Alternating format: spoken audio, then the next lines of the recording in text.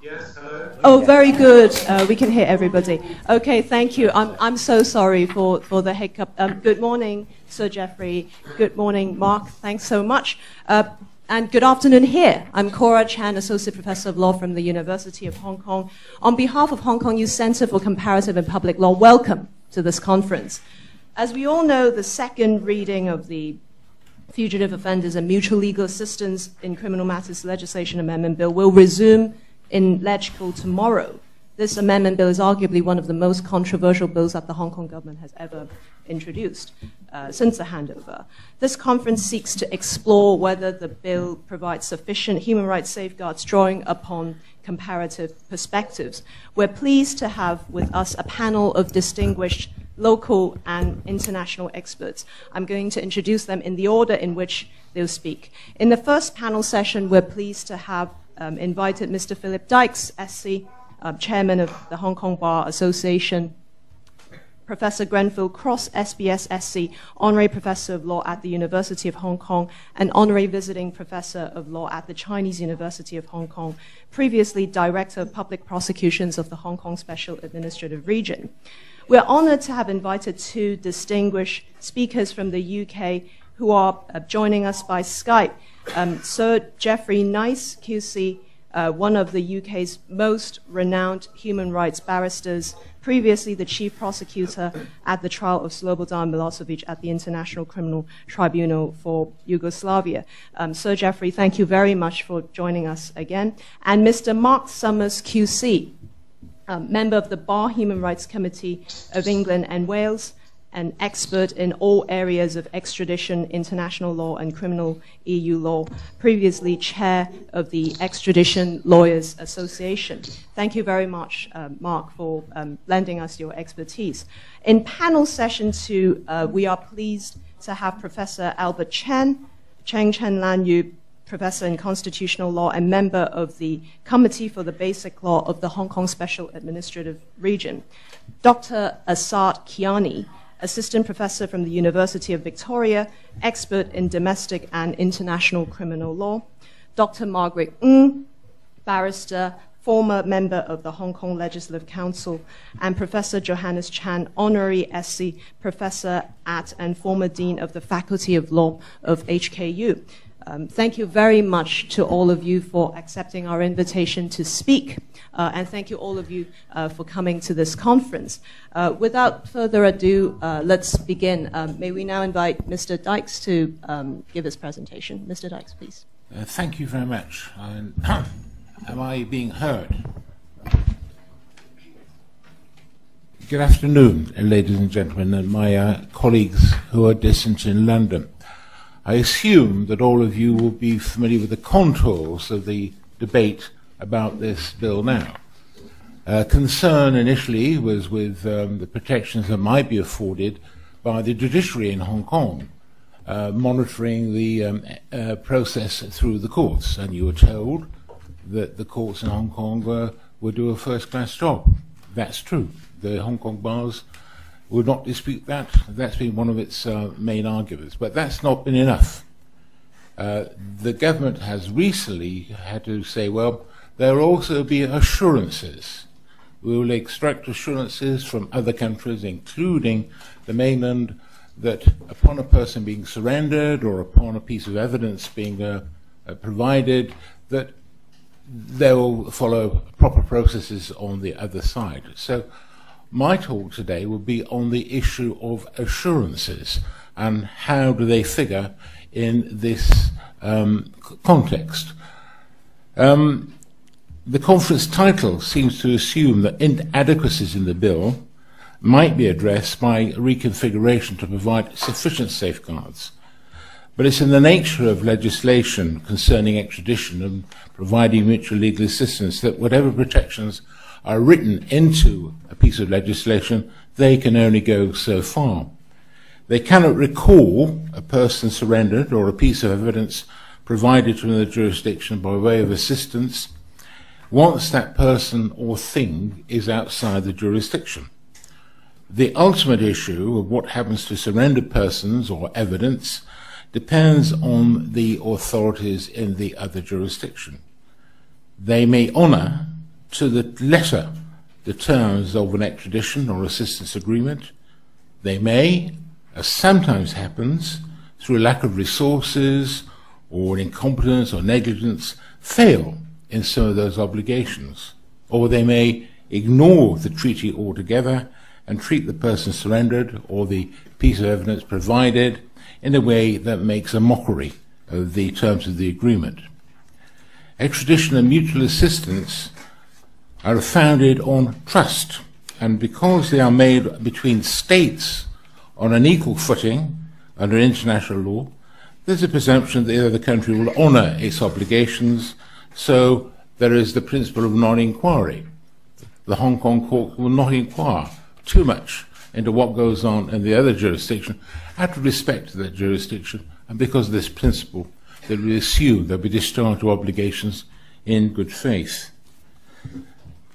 So, the Hong Kong court has a limited jurisdiction to make sure that the relevant requirements in the agreement are met, so there'll be no extradition for political offence, there'll be no extradition for extraneous reasons, so somebody is being prosecuted simply because they're a member of a religious group or a political organisation, or there's to be no extradition for conduct, which would not be a crime in our jurisdiction. All those are set formalities, and once those have been checked, the court's job is finished. It's over to the chief executive to make a decision on whether or not to surrender that person, where the requirements for extradition or surrender have been met. Now, if a country regularly disappoints when it's received a person surrendered, then the simple solution for the other country is to end the agreement. And you'll find that all the extradition agreements we have under our Fugitive Offenders Orders all contain a clause about calling it off. The underlying concern with this bill, though, is, of course, safeguards in the process would allow Hong Kong residents and others to be surrendered to the mainland to face trial or serve a prison sentence there. The first and perhaps main point to consider is whether it's the right time to contemplate the surrender of fugitives or providing legal assistance to a jurisdiction which appears to subscribe to a notion of the rule of law which does not conform to our understanding. It's a jurisdiction that has a criminal justice system which is the object of suspicion, fear even, of many people in Hong Kong who have had first-hand experience of it or know somebody who has. I cannot say that because the mainland has its own understanding of what is meant by the rule of law, which appears to treat the words of and by interchangeable for reasons which are doubtless correct as a matter of constitutional law, Chinese constitutional law, it is only impossible for a person surrendered to that jurisdiction to get a fair trial, and if convicted, decent treatment when in jail custody. Individual cases with their own special characteristics may, perhaps with tailor-made assurances given by mainland authorities, satisfy that. But I cannot say that they will get a fair trial. Which brings me to the case of the day, which was announced in New Zealand this morning. Kim. This case has been going through the New Zealand courts for 4 or 5 years. It concerns a South Korean national living in New Zealand whose extradition was sought by the People's Republic of China to answer a murder charge in Shanghai. No extradition agreement existed with the PRC, so a one-off arrangement, rather like is contemplated here, was negotiated. Kim was committed to go. The Minister of Justice, who was responsible for extradition matters in New Zealand, gave the go-ahead. There's a judicial review of that case. She was told to think again. She thought again, had another go at the process. She decided that he could go. Her decision was upheld at first instance, but the Court of Appeal this morning, the Court of Appeal this morning in New Zealand have overturned that decision. And the case is important because it's about assurances.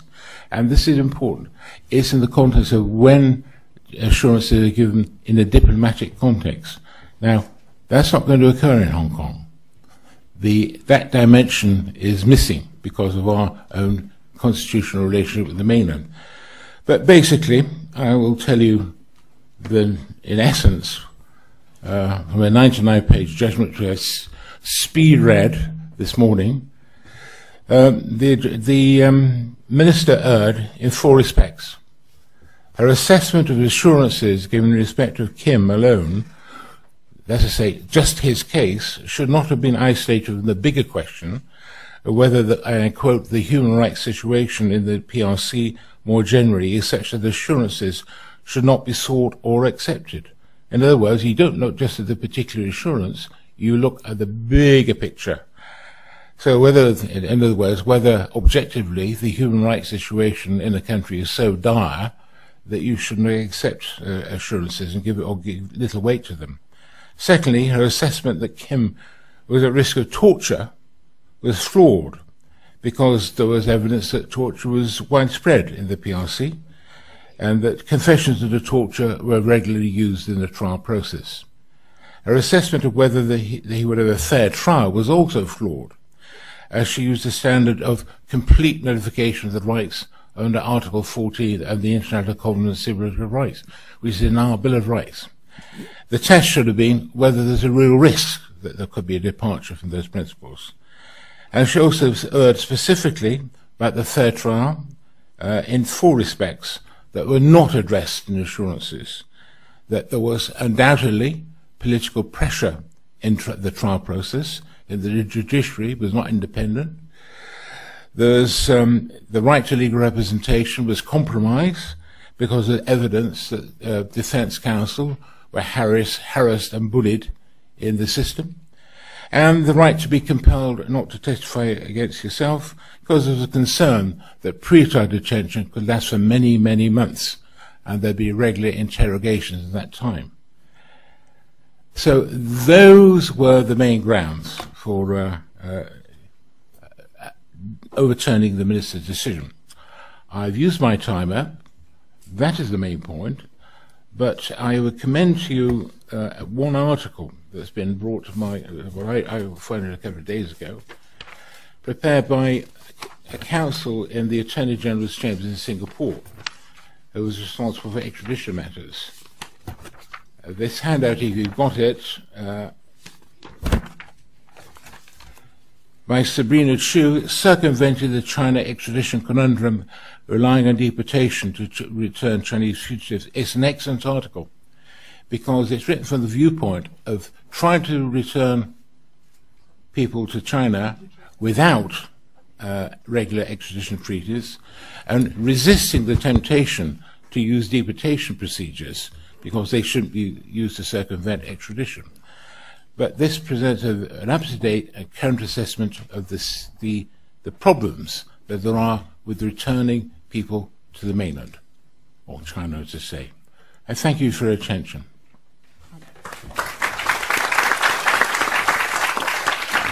Thank you very much. Thank you very much, Mr. Dykes. May we now invite Professor Cross? Just time.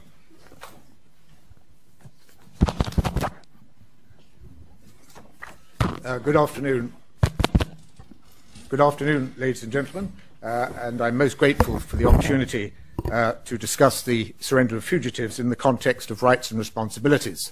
As I'm limited in time, I'm going to speak very quickly because I want to cover as much ground as possible. Now, as you all know, the Security Bureau's amendments to the Fugitive Offenders Ordinance are intended, so the government says, to promote effective criminal justice and to redress what they see as an intolerable situation. They will enable Hong Kong to return fugitives on a case-by-case basis to other parts of China, as well as to over 170 countries with which it currently has no extradition arrangements. Such arrangements are used in other jurisdictions. As Philip Dykes mentioned, one is used in New Zealand, and they are obvious utility where long-term surrender arrangements are not yet in place. And given the existing vacuum which we have here, many fugitives from other places have obtained sanctuary here in Hong Kong. some from elsewhere in China, others from around the globe. We know that over 300 fugitives from other parts of China are currently enjoying safe haven in Hong Kong, including at least one alleged murderer, as well as businessmen already convicted of corruption and money laundering. But because of the weakness of our laws, they are able to avoid their just deserts and cannot be returned to face justice. Apart from China, no other country, not the United Kingdom, not the Russian Federation, and certainly not the United States, would tolerate a situation in which a suspect can simply evade justice by moving from one part of the country to another. And it is incumbent, surely, upon Hong Kong to try to break the impasse. Although we cannot know for sure how many fugitives from around the world are evading justice by coming here, the Security Bureau's proposals will hopefully have given them a rude awakening and put them on notice that their time is up. Now, in the debate over the Security Bureau's proposals, the whole focus has been on the rights of suspects and what Hong Kong should do to protect their interests. Although their interests are obviously important, there is, I believe, another side to the equation which is often downplayed. No man is an island, said John Donne, the poet, and Hong Kong has wide responsibilities to other places, as well as to the victims of crime. And these cannot forever be shirked on one pretext or another. Those who think that Hong Kong can simply evade its responsibilities to others by isolating itself and refusing to help other jurisdictions to pursue criminal suspects are doing it no favours at all, not least because it will result in a breakdown of trust.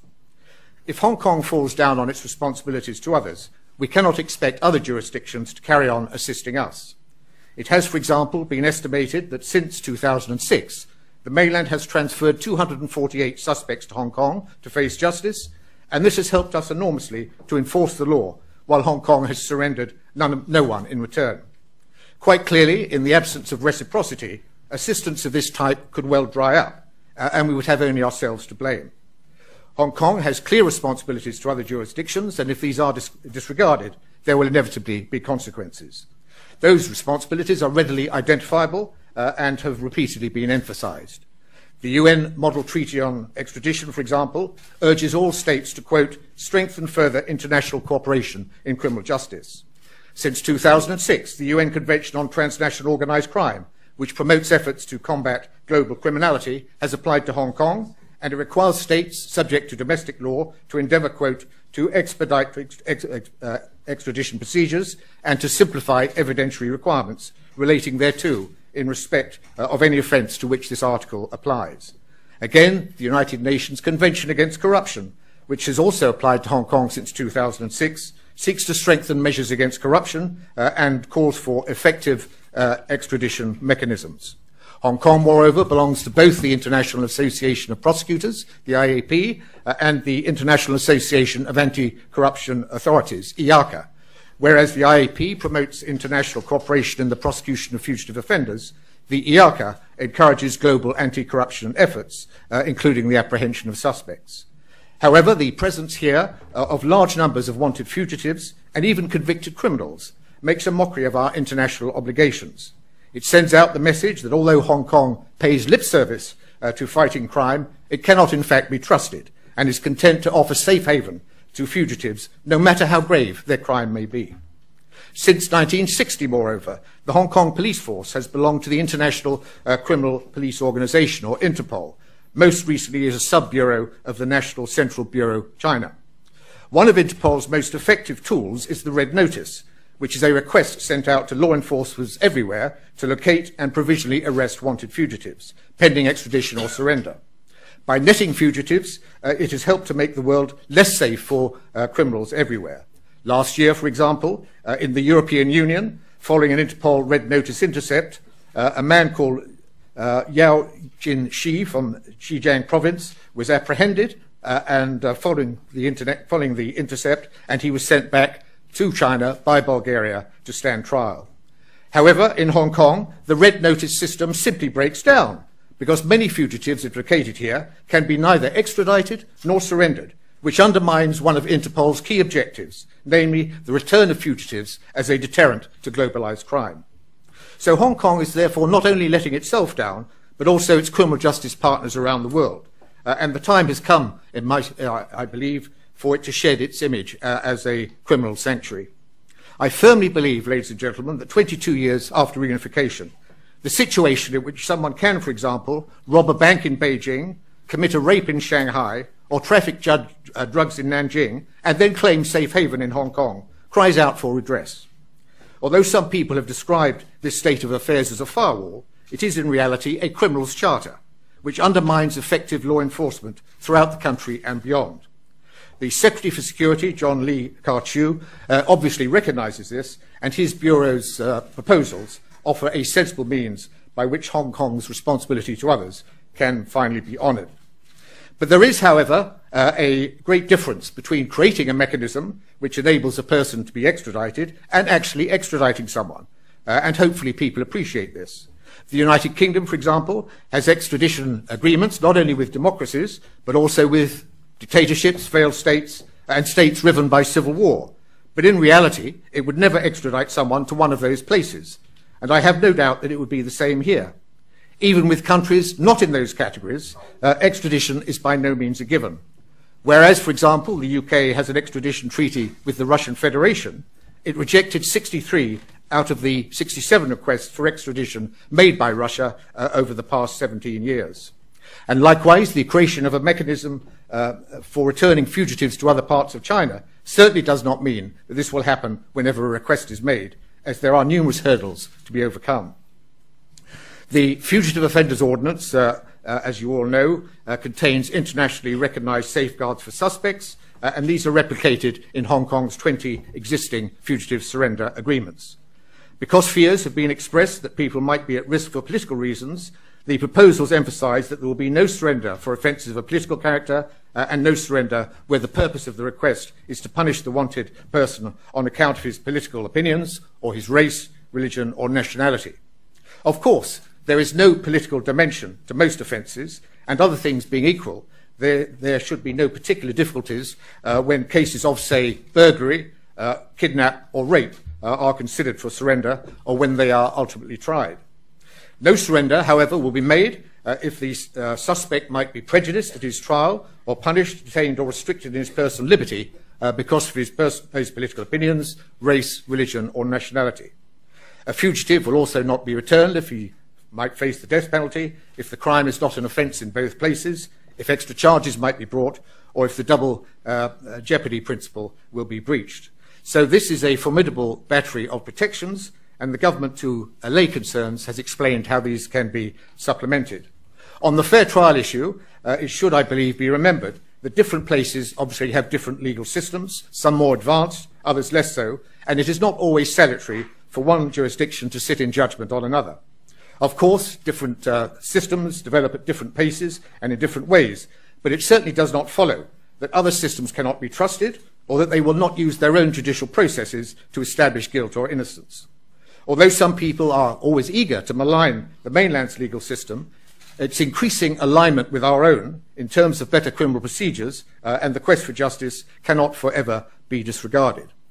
Indeed, ever since the former paramount leader, Deng Xiaoping, famously declared in the 1980s, "We must build a modern legal system for China," progressive academics and jurists have taken him at his word and worked tirelessly, often in the face of great resistance, to improve the criminal justice system.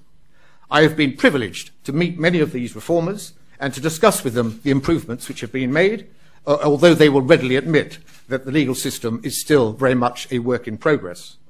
Most of the critics, unfortunately, actually know very little about recent improvements to mainland criminal justice, and what is worse, many are simply not interested, presumably because they interfere with their preconceived views of China's legal system. In March, however, when the Chief Justice of the Supreme People's Court, Zhao Jiang, delivered his work report for 2018, he said that the judiciary had sought last year to uphold two principles in criminal cases, namely, no punishment where doubt exists, and evidence obtained illegally cannot be allowed. This, of course, resonates with Western approaches to criminal justice, but it is certainly not coincidental, because the mainland has sought to modernize its legal arrangements by studying other legal systems, including our own. There have been some significant reforms of late, perhaps most notably in relation to involuntary admissions. Whereas previously the courts were only concerned with whether an admission of guilt was true, without regard to the circumstances in which it was made, This has now changed at the urging of reformers, and in 2012, the National People's Congress overhauled the criminal procedure law, as a result of which the courts must now exclude coerced confessions, even if true. What is interesting, moreover, is that whereas in Hong Kong an accused person can be convicted solely on the basis of a confession, in the mainland the courts, in addition to the confession, also look for corroborating evidence, which provides an additional safeguard. As regards the standard of proof, mainland judges, when you ask them, say that they must be sure of guilt before they can convict. Is not light years away from our own standard of beyond reasonable doubt. Also, mainland law enforcers are now encouraged to video record the confession-taking process in the more serious cases so that the judges can see at trial how an admission came into existence. This technique, of course, was pioneered by Hong Kong's Independent Commission Against Corruption. It was then adopted by the Hong Kong police force, and it has now spread to the mainland and indeed to Macau. At trials, which are generally held in public, recent changes have seen witnesses appearing far more often than previously, so that their evidence can actually be tested, and there is less reliance on witness statements, which are simply read into the record, which was the old way of doing things. And since the Regulation of Legal Aid Act took effect in 2003, the government, as in Hong Kong, has been required to provide legal aid, and it's available to accused who lack funds, as indeed it is also available for victims. Another fascinating development has been in relation to people's assessors, who are not dissimilar to Hong Kong's own jurors. Although they were originally introduced in the 1950s to give the public a voice in the judicial process, the People's Assessors Law, which was enacted last year, gives them equal rights with judges in trials unless the law specifically provides otherwise. The idea is to, quote, achieve judicial democracy. And although they normally sit on three-person panel collegiate benches, they are also eligible in graver cases to participate in seven-person panels, usually comprising 3 judges and 4 assessors. Although assessors cannot vote on legal matters, they can still discuss them, but they vote jointly with the judges on factual issues, which are then decided, according to the legislation, by, quote, the principle of majority rule. As an aside, when one asks critics of the Security Bureau's proposals if they are any way reassured by the increased role for people's assessors in criminal trials, their faces invariably glaze over. And it's a pity that ignorance of how the mainland's criminal justice system is actually developing informs so much of the debate. And there has, moreover, been a significant improvement in judicial standards in recent times. Although until about 20 years ago, judges had little or no legal training, this has now changed. And anyone who aspires to be a judge, or indeed a prosecutor or lawyer, must pass the difficult National Unified Legal Professional Examination, together with the separate judges test, and this has raised judicial standards considerably. And many of this new breed of judges, prosecutors and lawyers, have also studied law elsewhere, often in the United Kingdom, Germany, or the United States, but also in Hong Kong. And they are familiar with Western notions of criminal justice, and this has undoubtedly impacted upon their work. However, having listened to the concerns, the government has wisely agreed that in addition to the mandatory protections stipulated in the Fugitive Offenders Ordinance, additional safeguards can be added, given that the amendment bill allows the government to further limit the circumstances in which the person may be surrendered. In consequence, the requesting party can be required to provide assurances that general human rights protections regarding surrender arrangements, including such matters as presumption of innocence, open trial, legal representation, right to cross-examination of witnesses, no reliance on coerced testimony, and the right to appeal. Indeed, many of Hong Kong's existing surrender arrangements, including those with Indonesia, Sri Lanka, and the Philippines, already contain the safeguard that the requested party can refuse surrender if it may place it in breach of its obligations under international treaties. And the significance of this, of course, is that the International Covenant on Civil and Political Rights applies to Hong Kong, and this contains commitments to fair trial and indeed to the rights of appeal. Now, as regards the role of the Chief Executive, there are established mechanisms in place which mirror those in other common law jurisdictions. Once the request is received, the Chief Executive will decide if the circumstances of the case require the requesting party to provide extra guarantees. If these are refused, the case ends there. If they are given, an authority to proceed will be issued, unless, of course, it appears that an order for surrender could not lawfully be made or would not in fact be made. The CE is not required to decide if the evidence in support of the request is sufficient, but simply whether there is enough evidence to justify a magistrate deciding if there is a prima facie case. If the CE issues an authority proceed, this may be challenged by way of judicial review, which is an additional safeguard.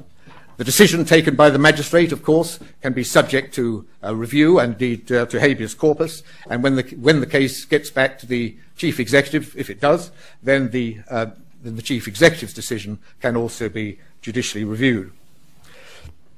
Although some people have expressed concerns that the chief executive might be directed to surrender a suspect by the central government, I believe this is fanciful, not least because established legal procedures cannot be bypassed in that way. It is the courts, not the CE, that decide if an order of committal should be made, and if a suspect is discharged, there is no way the CE could then order his surrender. In any event, I do not believe that the central government would give illegal instructions to the CE, quite the contrary. Because of the sensitivity of the case, I would expect it to lean over backwards to ensure that proper procedures are followed, and that it would avoid doing anything that might place the chief executive in an invidious position.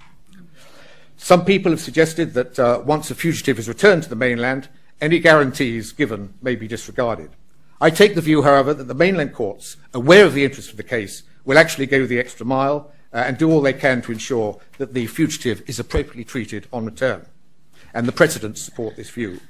After all, the mainland, like other jurisdictions, understands full well that if fugitives do not receive justice, as promised, it will forfeit the trust of others, and its future requests will be imperiled. Now, my time is up, and I'm just going to finish with my final paragraph. Moreover, 55 places have now signed extradition agreements with China, of which about 40 are now in force. They include 9 European Union member states, amongst whom Bulgaria, in the case of Yao Jinqi, wanted for corruption, France, in the case of Chen Wenhua, wanted for embezzlement, Italy, in the case of the fugitive named Zhang, wanted for theft, and Spain, in the case of the 218 Taiwanese telecoms fraud suspects, 94 of whom were returned to Beijing just last week, following 2 years of judicial proceedings, have recently returned fugitives to China without problem, which makes the EU's professed concerns over the Security Bureau's proposals all the more extraordinary. Even in the absence of such agreements, the United States, in the case of Yu Zhendong, wanted for fraud, and Yan Yinzhan, wanted for bribery, and the fugitive named Zhu, intercepted on Interpol Red Notice alert for violation of personal rights, and Canada, in the case of Lai Chanxing, wanted for smuggling, have also returned fugitives subject to assurances as to future treatment. In all these instances, ladies and gentlemen, China has honoured the guarantees requested of it, and fair-minded observers would be entitled to conclude that it will also do likewise in respect of any fugitives returned from Hong Kong. Now, in conclusion, the Basic Law's 50 years unchanged provision for Hong Kong's system reaches its conclusion in 2047, and nobody knows for sure what will happen after that. There will undoubtedly be some people in Beijing who will take the view that one country, two systems has run its course, outlived its purpose, and should not be continued. I imagine, however, that everyone here hopes that our current arrangements will survive beyond 2047, but the chances of this happening will be far greater, I suggest, if Hong Kong shows itself to be a responsible part of the nation, willing to shoulder its responsibilities in the combat of crime. Thank you very much. Thank you very much, Professor Cross. I'll now hand over to our panelists. I'll now hand over to our panelists from the UK, but before I do that, I would like to thank Baroness Helena Kennedy QC, Director of Human Rights Institute of the International Bar Association, and Shona Jolie QC, Chair of the Bar Human Rights Committee of England and Wales, who've been very supportive of our conference. They can't be with us today, but they've sent their good wishes for this conference, which we're very grateful for. They've also shared, they would also like to share the positions of their organizations on the amendment bill, and these positions are set out in a joint statement, which I will now relay. And I read from the statement. The Bar Human Rights Committee of England and Wales and the Human Rights Institute of the International Bar Association are deeply concerned about the Hong Kong government's proposed amendments. Extradition law must ensure and contain safeguard for the protection of human rights. Surrender of any individual pursuant to an extradition request must not result in a breach of the individual's human rights Both of our organizations consider that the proposed changes to Hong Kong's extradition law, which will broaden the current extradition arrangements to mainland China and introduce potentially arbitrary assessments, is likely to have the effect that individuals surrendered are at real and serious risk of their human rights being violated. This includes exposure to grave violations, including torture and other ill treatment. China's human rights record remains a matter of grave concern. Moreover, serious concerns about China's justice system, including its lack of independence, mean that fair trial rights are severely jeopardized for those surrendered, potentially on a political case-by-case basis, bringing the risk of real crisis to the rule of law in Hong Kong. We appreciate that Hong Kong is an international hub and its extradition laws are of importance not just for the people and residents of Hong Kong, but more widely including those traveling or working or passing through Hong Kong. The wide range of people potentially likely to be affected by the proposed changes place these proposals squarely into an international context, as well as a matter of fundamental domestic concern. It is imperative that the rule of law, coupled with the protection of human rights in Hong Kong, requires jealous guarding and careful consideration. It is a complex issue which cannot afford the luxury of complacency or error. Both of our organizations call upon the government of Hong Kong to place the human rights concerns protected through Hong Kong's international legal obligations squarely at the forefront of its extradition laws. This requires the immediate suspension of the proposals to ensure careful analysis of the context and consequences for Hong Kong and the wider international community. We regret we could not be with you today at this important conference, but we're delighted that Mark Summers, QC of Matrix Chambers and the BHRC, was able to share with you his expertise of the interaction between extradition and human rights law in the UK, and we're keen to be updated on the outcomes of today's conference. Helena and Shona, if you're watching the live streaming from the UK, thank you very much for sharing with us your views. Although you can't be with us today, the spirit of careful and rational analysis that you call for is very much with us today and will guide our discussions. Sir Geoffrey Nice, QC. Sir Geoffrey, I'll now, well, the stage is now yours. I'll now hand over to you. Well, thank you can you hear me? Thank you very much for inviting me to take part. As I explained when you invited me, and I'm happy to explain again, I can be brief because I'm not an extradition lawyer and therefore only have a limited amount that I can contribute to your important conference. And what's more, I'm going to be followed by somebody who is an expert extradition lawyer, and so I'll need more matters of detail to him. My contribution really is limited and general, but I make the first observation unaware of the extent, or I turn to my lack of awareness of the extent to which Professor Ross's account of the legal system in mainland China, the Republic of China, will be accepted by those in the hall. It is at variance, I think, substantially at variance with the view of the legal system in the People's Republic of China held by many other people, and to some extent it's going to be impossible to reach any kind of consensus today, I think, if the great divergence of views of China's performance as a legal system exists. Just to explain a couple of points, and then not having much more to say, I'll say this. I'm no expert in Hong Kong either, and I've never been to Hong Kong. I first became involved when I was asked to talk to one of the democracy movement people a few years ago, and I and others sought to do what we could to help, if help was needed. The immediate impression I got was two things, really, which may or may not be of value to you. First, the impression given to a faraway country, to those who have only the knowledge and interest of newspapers and television reports and talking to people from Hong Kong, is that the impression is that the establishment of Hong Kong may not have been that vigorous or that determined to retain the rule of law in the face of the pressures from Hong Kong. That it may have been yielding after the events of 2014, perhaps it got tired, it may have been yielding too much to pressure from Hong Kong.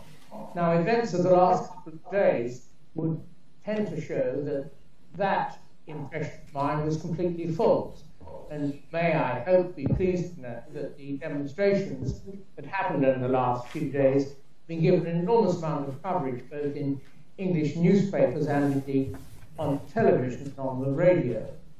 The second impression I got, and this may or may not be important for you, but is that it was going to be very difficult to generate enthusiasm amongst, say, English lawyers if help was needed in Hong Kong with their rule of law problems, the kind that it seemed to be emerging from my conversations with people of the democracy movement and also from this particular piece of legislation, despite Professor Prof's defense of.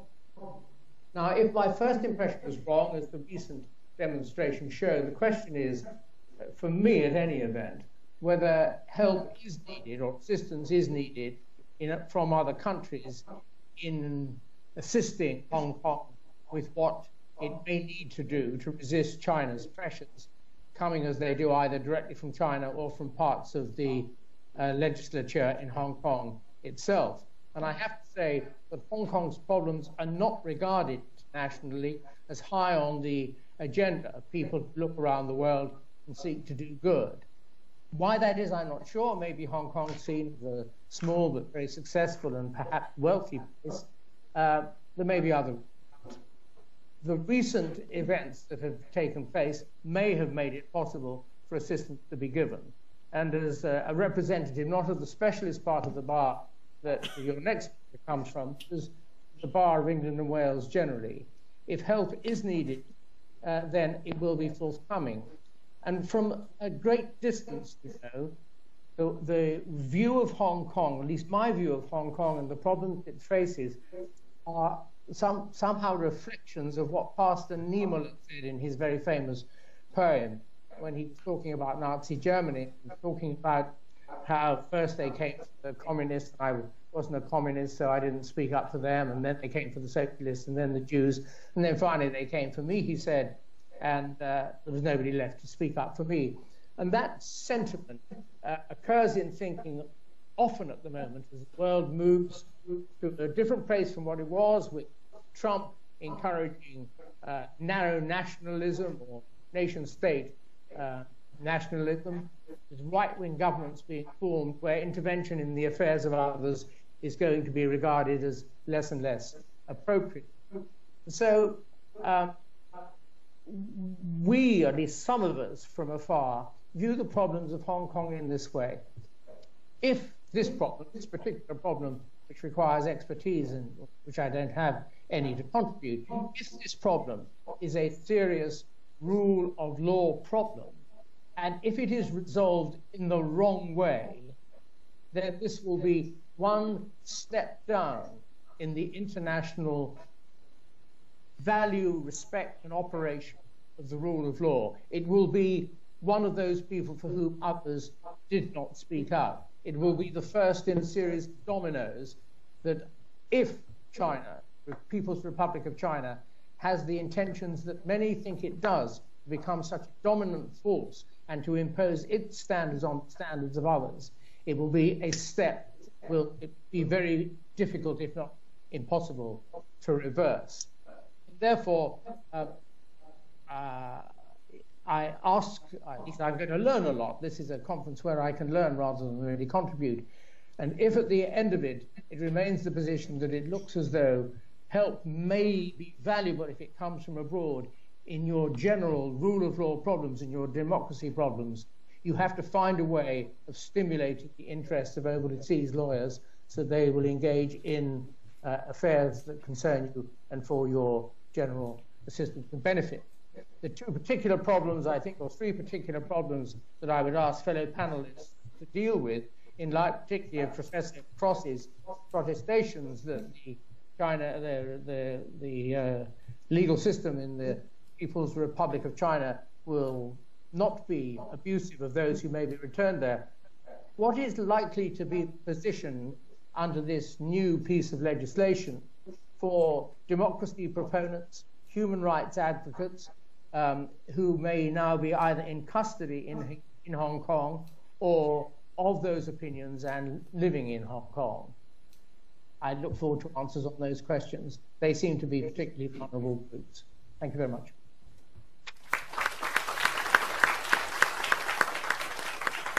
Thank you very much, Sir Geoffrey.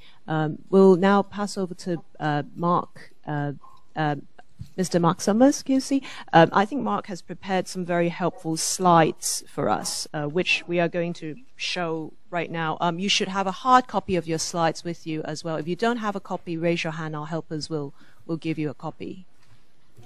And speakers, we should all have a hard copy of those slides as well. Good afternoon. Can you hear me? Very clearly. Wonderful. Thank you for inviting me to speak today on behalf of the Bar Human Rights Committee. From what we've just heard, it's clear that there's a great deal to be said about the rule of law implications of this bill.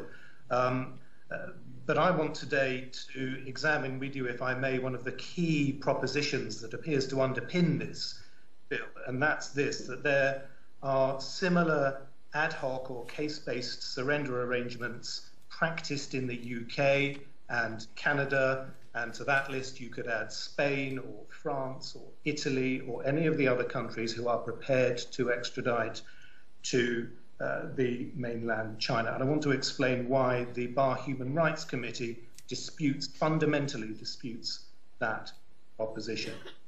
Yes, it is true that there are ad hoc extradition arrangements in existence in the UK, as we will shortly see. But no, it's not true that the situation in the UK is remotely comparable with the system that these proposals seek to put in place. Let me explain why. I'm pleased to hear that you have the slides in front of you. I'm going to have to, like other speakers, take them very quickly indeed. Ad hoc or special extradition arrangements. They're not the same as bilateral or multilateral treaty arrangements. Those signal established trust and confidence in another country's judicial and human rights systems. These serve a completely different purpose. They are an emergency measure.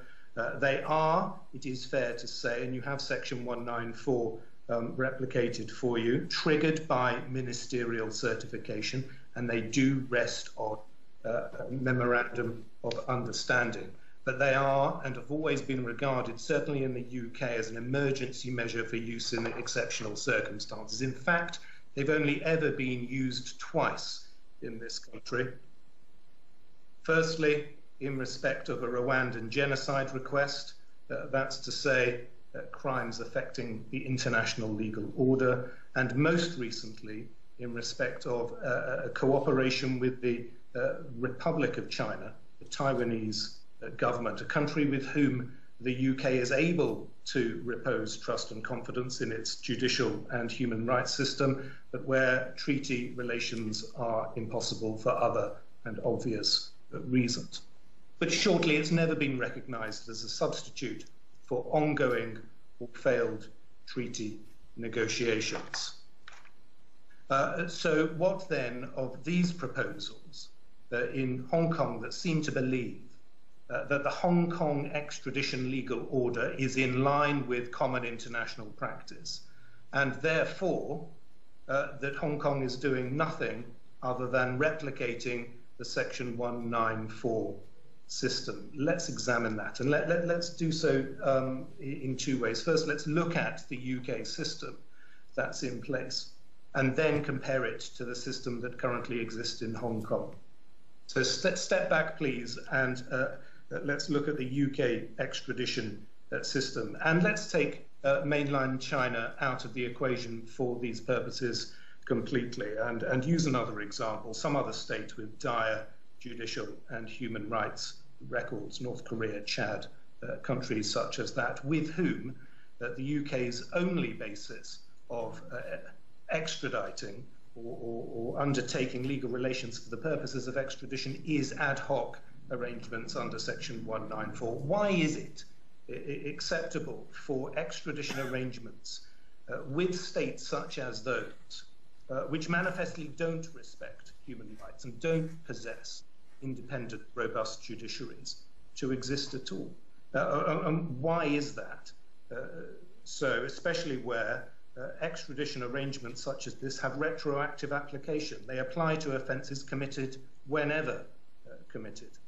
And where the very act of establishing extradition relations, including ad hoc ones, establish assumptions that human rights compliance exists. Well, the answer to that is itself human rights. Everyone understands that there is a fundamental public interest in not creating safe havens for criminals. But all states also recognize that that issue is not binary, that it's only one side of the equation, and that extradition relations must operate compatibly with human rights. And most countries, the UK included, and to my knowledge, all of those that have been mentioned so far today, who have signed treaties with China, France, Spain, Italy, to name some European ones, operate modern extradition schemes, schemes which are focused on human rights and contain robust judicial protections against exposure to human rights violations. Now, if somebody could be kind enough to flip through the slides to slide 8, we will perhaps. Anyway, in your slides, you have, for example, Section 82 of the UK's Extradition Act. It's passage of time protection. Protection against extradition in ancient cases where a fair trial is obviously no longer possible or is otherwise oppressive. You have Section 83A, the forum protection for concurrent jurisdiction cases, a mature and detailed provision which enables the UK courts to determine whether the UK is the more appropriate forum for trial, even when the UK has thus far ceded jurisdiction to the requesting state. Section 85, trials in absence, a substantially and noticeably more robust provision than that which appears under the Fugitive Offenders Act. Note in particular subsection 8 of Section 85 and the kind of guarantees that the UK legislature expects for any retrial following conviction in absence. Section 91, a power in the UK courts to refuse extradition in cases of physical or mental ill health. Abuse of process, a judge-made implied jurisdiction to protect people against bad faith. But most importantly of all, Section 87, a straightforward human rights prohibition on extradition, where extradition is not compatible with convention rights. And the convention there being spoken about, of course, is the European Convention on Human Rights. In Hong Kong, of course, you would have the Bill of Rights or the International Covenant. And under Section 87 lies real judicial protection against exposure to human rights violations. So Article 3 of the European Convention, inhuman degrading treatment, enables the UK courts to protect against exposure to awful prison detention conditions or disproportionate sentences and a whole host of other issues. There can't be and isn't in the UK any rule of non-inquiry. The European Court itself has ruled that the act of surrender exposes to a violation itself involves a violation of those human rights. And that's the case even within the restrictive EU federal system of extradition. And for example, the case of Mohammed, where extradition has been outright refused to Portugal for its prison conditions. Taiwan, on an ad hoc basis, survived that intense judicial scrutiny. This kind of examination includes, on occasion, inspections, physical inspections of foreign prisons, and a real relaxation of the rules of evidence to enable parties to bring to the attention of the court publicly available materials, such as amnesty reports, Human Rights Watch reports, State Department reports. Article 6, fair trial guarantees. There doesn't have to be complete correlation between the judicial systems of one state and another, but exposure to a flagrantly unfair judicial system is unacceptable. Extraditions to Russia, to Turkey are habitually refused by the UK for this reason. The ad hoc extradition arrangement made with Rwanda failed, and failed twice, for this very reason. The Rwandan judiciary not sufficiently impartial and independent, the arrangements for robust defence procedures simply not in place and not adequate. And today's New Zealand judgment tells us, if we needed telling, that a rosy view of contemporary criminal justice in the mainland China is premature at best. In short, the UK courts possess a robust, human rights-oriented extradition scheme capable of preventing and stopping extradition in appropriate cases under the right to liberty, exposure to civil detention in the USA, under Article 8, the right to family life or proportionality, respecting the rights of dependent children, protecting against trivial offences, and all bolstered by a mature and developed system for taking and assessing assurances of human rights compliance. In the first instance, there must be some kind of assessment as to whether this state is one where any weight at all can be given to assurances. The European Court has said that Kazakhstan, Tajikistan, Turkmenistan simply aren't up to it so far as their human rights system is concerned. And the New Zealand judgment tells us that the jury is still out on the mainland, even on that front. But even if the state is someone from whom assurances can be taken, then they are assessed rigorously. And Hoffman, paragraph 189, contains a long list of the type of things that a UK court will take into account to assess assurances of human rights compliance. Subsequent monitoring, for example, is absolutely essential.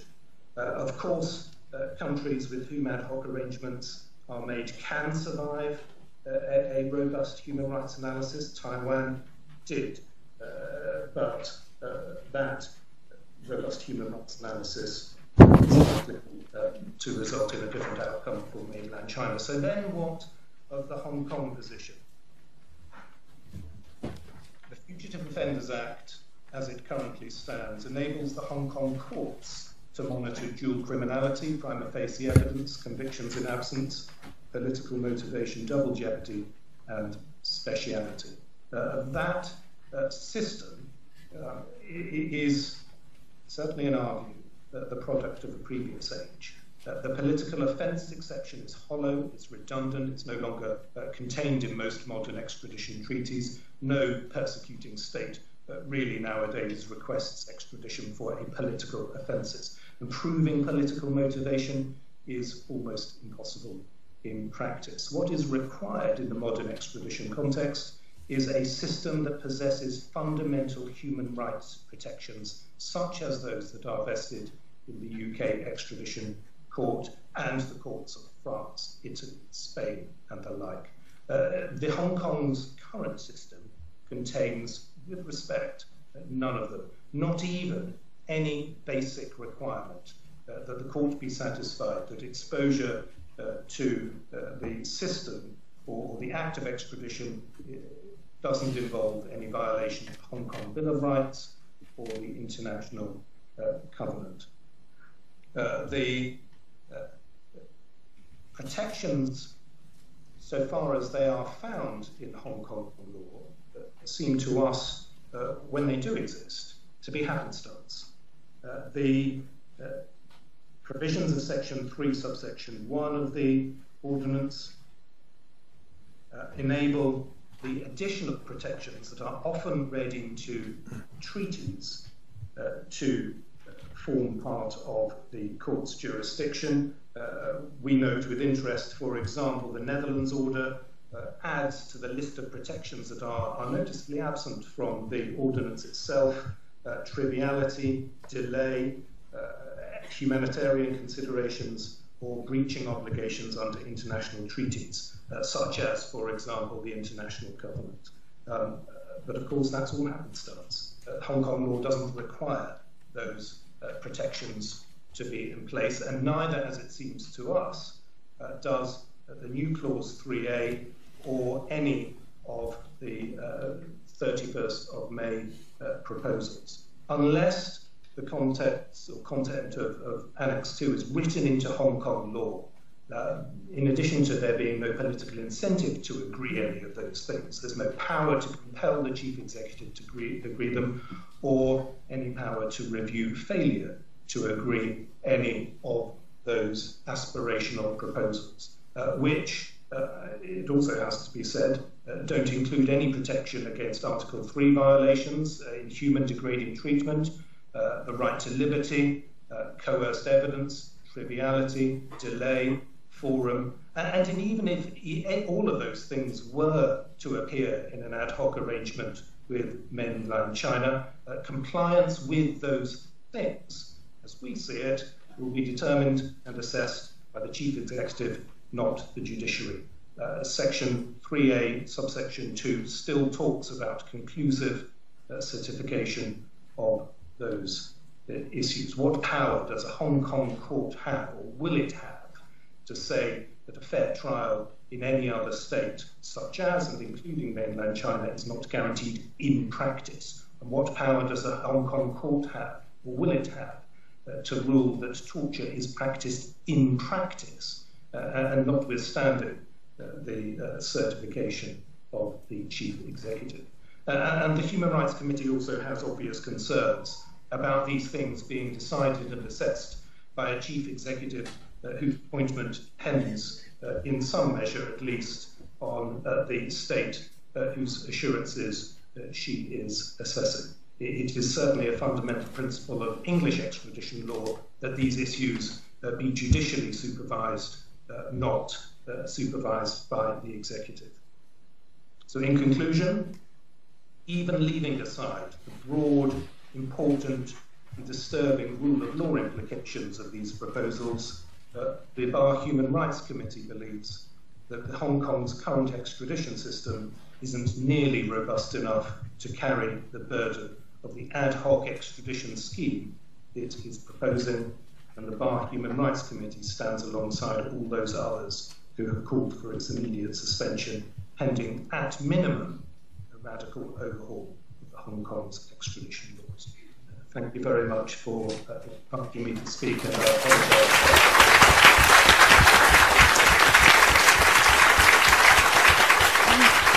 Thank you. Thank you so much. That was an extremely informative and insightful presentation. Thank you so much. We will now have some time for discussion amongst panelists. Before we start that session, I'd first like to check with Mark and Sir Geoffrey, because we started a bit late. Would it be okay if we overrun by about 15 minutes? I know that that this session is due to end at 5:30. Would it be okay if we end at about 5:45? Yes. Okay, thank you very much. So we'll now have 15 minutes reserved for discussion amongst panelists before opening it up to the floor. I'd like to invite speakers to direct questions to or respond to other panelists or raise issues to be discussed. Perhaps, if I may start first, I think in assessing the sufficiency of the court's powers and safeguarding human rights, we need to look at first the sufficiency of their legal powers, and we've focused quite a bit on that. But second, in addition to looking at the sufficiency of legal powers, we've also got to look at the sufficiency of their political powers. To what extent can we realistically expect courts to make full use of the legal powers that they've got? And I think this is a very important issue because it affects, number one, it affects whether the powers and safeguards that we've seen in other jurisdictions will in fact work in Hong Kong. For example, the Kim case that was handed down earlier today, in which the courts robustly exercise powers of judicial review to return a decision to surrender a fugitive to China. Do we realistically expect that a Hong Kong court will be able to do the same in relation to a decision to surrender a fugitive to China, for example? The second implication of the point that I've made is that the sufficiency of the level of safeguards might differ depending on what jurisdiction we are talking about, what jurisdiction Hong Kong has surrendered fugitives to. If we are talking about a foreign jurisdiction, which has no special ties with China, which China has absolutely no interest in interfering in the matter with, then we can envisage Hong Kong courts being rigorous and doing something like what the New Zealand Court of Appeal has done, robustly exercising powers of judicial review to strike down decisions for surrendering a fugitive to that particular jurisdiction. But so the level of safeguards might be sufficient insofar as these jurisdictions are concerned, but whether they are sufficient in relation to surrender decisions to mainland China, the answer might differ. So the same set of safeguards might be sufficient for guaranteeing rights in relation to some jurisdictions, but not in relation to others. And what we're concerned with here is potentially not just mainland China, because given that China has powers over foreign affairs and defense, might it be possible that if Hong Kong courts were to pass a judgment on the credibility of assurances in an ally of China, say Kazakhstan, for example, then China might have a stance on this and wouldn't want Hong Kong courts to say something that might jeopardize foreign relations between China and that foreign state. So I think the first point the first observation that I have is that apart from discussing what legal powers Hong Kong courts have, we also need to look at political realities. And this is not to say that courts are not independent in Hong Kong. We're not saying that we all recognize that they could be very robust. Rather, it's to recognize the political constraints within which our courts operate. Courts are rational actors. We cannot realistically expect courts to do something that is suicidal. And ultimately, it's the NPCSC that has final powers of interpreting the Basic Law, including the scope of powers of the courts in the Basic Law. And also, ultimately, it's China that has powers of determining whether to grant Hong Kong a separate common law legal system. So it is one might even argue that in pragmatic institutional concerns of survival are legitimate judicial concerns. So it's not questioning the court's integrity or professionalism. Rather, it's putting the courts. It's about understanding properly the political context in which the courts operate. So with that, I'm sure the others have lots of questions and comments. So maybe I'll open it up to speakers. Yes, Albert. And then Johannes. Yes, I have a question for Mr. Summers. Actually, it's a legal question which probably does not fit very well into the political question which Cora has just raised. The legal question is, what do you think is the power or the jurisdiction of the Hong Kong courts to do something similar to what the UK courts have been doing to ensure that extradition would be compatible with convention rights under sections 84 to 86 of the UK Act. As you know, Hong Kong has got the constitutional protection of the International Covenant on Civil and Political Rights, which has been codified into Hong Kong's Bill of Rights Ordinance. And the courts have from time to time enforce these rights, even though they are not expressly provided for in a particular ordinance. For example, in one case, the court held that removal or deportation of a person to a country where he is at risk of facing torture or cruel, unusual, and inhuman punishment or treatment would be a violation of the constitutional protection of rights in Hong Kong. So if the court is going to pursue this line of jurisprudence, will it assert some kind of power similar to what the UK courts have, I mean, the power which UK courts have expressly under Section 87 of the UK Act? Yes, maybe I'll allow Mark to briefly address this first before passing the mic to Johannes. Mark? Okay, it's rather difficult, I'm afraid, to hear the question, but as I understand it, it was a question about the status of the convention in English law and how we've come to the position we have under Section 87. The difference, as I see it, is that the European Convention has been made part of English domestic law, and the Act is therefore able to and does make compliance with that international legal order obligatory for extradition in the domestic legal order. I'm not sure that the same can be said of the covenant in law. Albert, would you like to comment or clarify? Maybe I cannot be clear. Maybe if you understand my question, you can.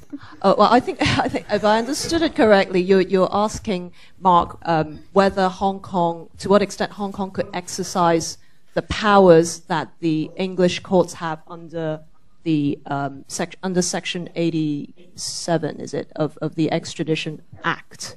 I hope Mark can hear you. That's obviously a matter of Hong Kong law, and if the Hong Kong executive had the will to do it, no doubt it could. To my mind, I'm not sure it's there yet. So maybe I'll clarify my question. I hope I can be heard clearly. So even though it's thousands of miles away, so my question is just whether, in the absence of an express statutory provision similar to the UK, Extradition Act Section 87, Hong Kong courts, given the existing jurisprudence, may assert the power to ensure that extradition is compatible with the International Covenant on Civil and Political Rights as applied to Hong Kong under Hong Kong's basic law, namely Article 39. Yep. So in the absence of statutory provisions. I think Johannes may be able to answer that I think it is fairer because this is a question of Hong Kong law rather than English law. But if I may try to answer Albert's question before I ask the questions, I think just last week the Hong Kong Magistrate Court has decided in an extradition request from India whether the Hong Kong Magistrate Court, in deciding on extradition requests, can take into account Bill of Rights. The magistrate's answer is no. This is not in the extradition ordinance, and therefore it is outside the jurisdiction of the court to do it. I have some doubt about the correctness of these decisions, given that the Bill of Rights applies to all governments and public authorities, and any exercise of public right, particularly something dealing with liberty of the person, it could hardly be seen that it would be outside the jurisdiction of the court. So to that extent, I think even in the absence of express power, there is a good case arguing that Hong Kong court has still a power under the Bill of Rights to consider whether the extradition arrangement is good enough. Having said that, there are others, and there are serious consideration which Cora has mentioned before. I am not too worried about the Hong Kong court not making a pronouncement that China fails to live up with human rights record or rule of law. What I'm worried is if the court does make such a pronouncement, would the central government embrace it wholeheartedly and thank you Hong Kong for being so independent and criticize China doesn't have human rights and the rule of law? Now, that would be the concern. As far as my questions, and I'm glad to hear from Grenville that how good the PRC legal system is. And in the Court of Appeal judgment from the New Zealand court this morning, the evidence before the New Zealand court is that the criminal conviction rate in the PRC is between 98 to 99%, which cannot be matched by any country apart from Russia in the world. I wonder what you think about that. Second, in many extradition arrangement with China, it's true that there are quite a number of countries which have entered into extradition arrangement with China. Almost invariably, they retained a reservation that they will not extradite their own nationals. So all those people who are sent back to China are PRC nationals. Could the same analogy apply, therefore, if Hong Kong is going to enter into this arrangement, there shall be no extraditions of Hong Kong permanent residents then? And thirdly, I'm glad to hear that we have 370 fugitives from China in Hong Kong at the moment. So that would mean if this arrangement is to be in place, we would have at least 370 applications for extradition arrangement, when we were told this is an ad hoc arrangement. How ad hoc it is when there are 370 cases in the pipeline then? Any response, or would you? Well, it certainly by no means follows that there'll be an application for surrender in relation to each of the fugitives. After all, many of the cases might involve people whose alleged offences carry less than 7 years. So I imagine that the central authorities would be fairly selective and only choose the most serious cases and avoid the less serious ones. Quite clearly, there has been a significant improvement in criminal justice in the mainland in recent times. Numerous laws have been passed to try to improve things, and however cynical one may want to be about it, it's a disservice to the reformers in the mainland if their work is not acknowledged at all. And so the momentum is in the right direction, even though it may not have been fully achieved, or certainly not to the standards that we would hope for in this jurisdiction. Thank you. I have a quick question for Mark and perhaps Sir Geoffrey as well. I think it's quite clear what further legal safeguards we would need in order to enhance the human rights protection of the proposals.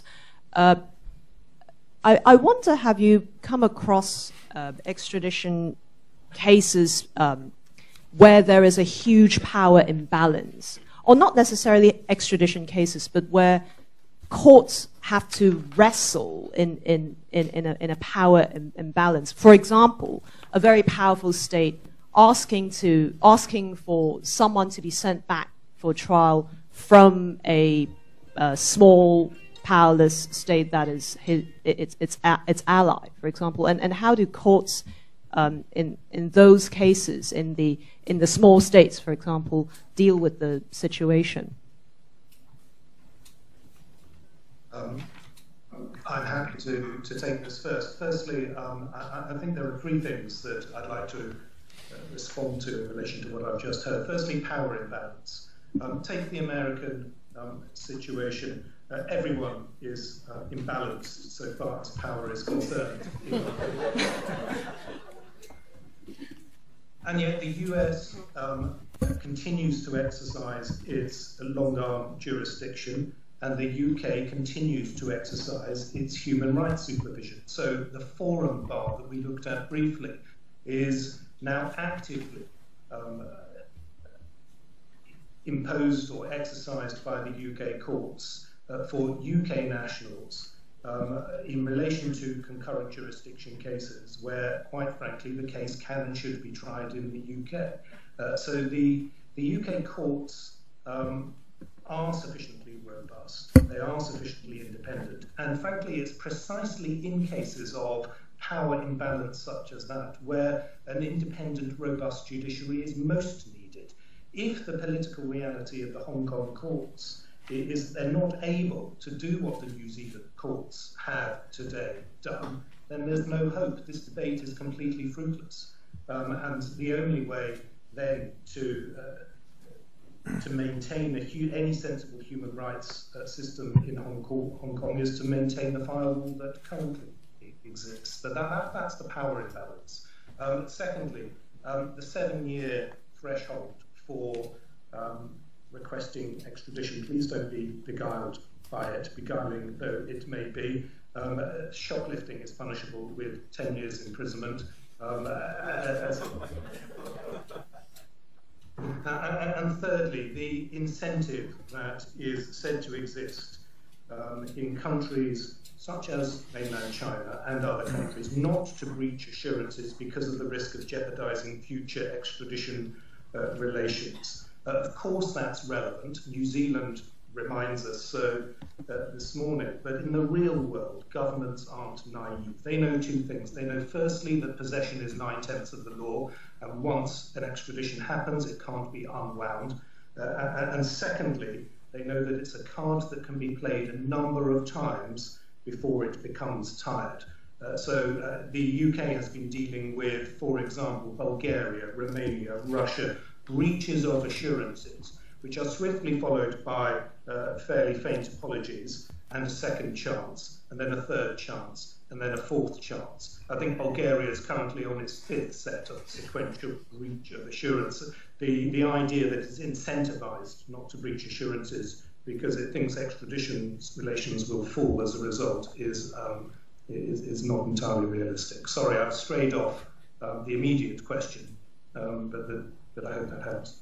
Oh, thank you. Sir Geoffrey, is there anything that you would like to add? Sorry, we can't hear you. Sorry, Sir Geoffrey, you might have to unmute. Yes, you can hear me now. Yes, now. Yes, very well. Very clearly. Thank you. I had nothing to add to the last point of detail, but a question for Professor Prof. He seems to be asking us to take as a given that the judicial system has improved in mainland China, and that human rights abuses are, as it were, something we can overlook. If it were the case that the contrary view, namely that China is a serial human rights abuser with unlawful detention, forced confessions, torture, and extrajudicial killings, does his argument fall away completely?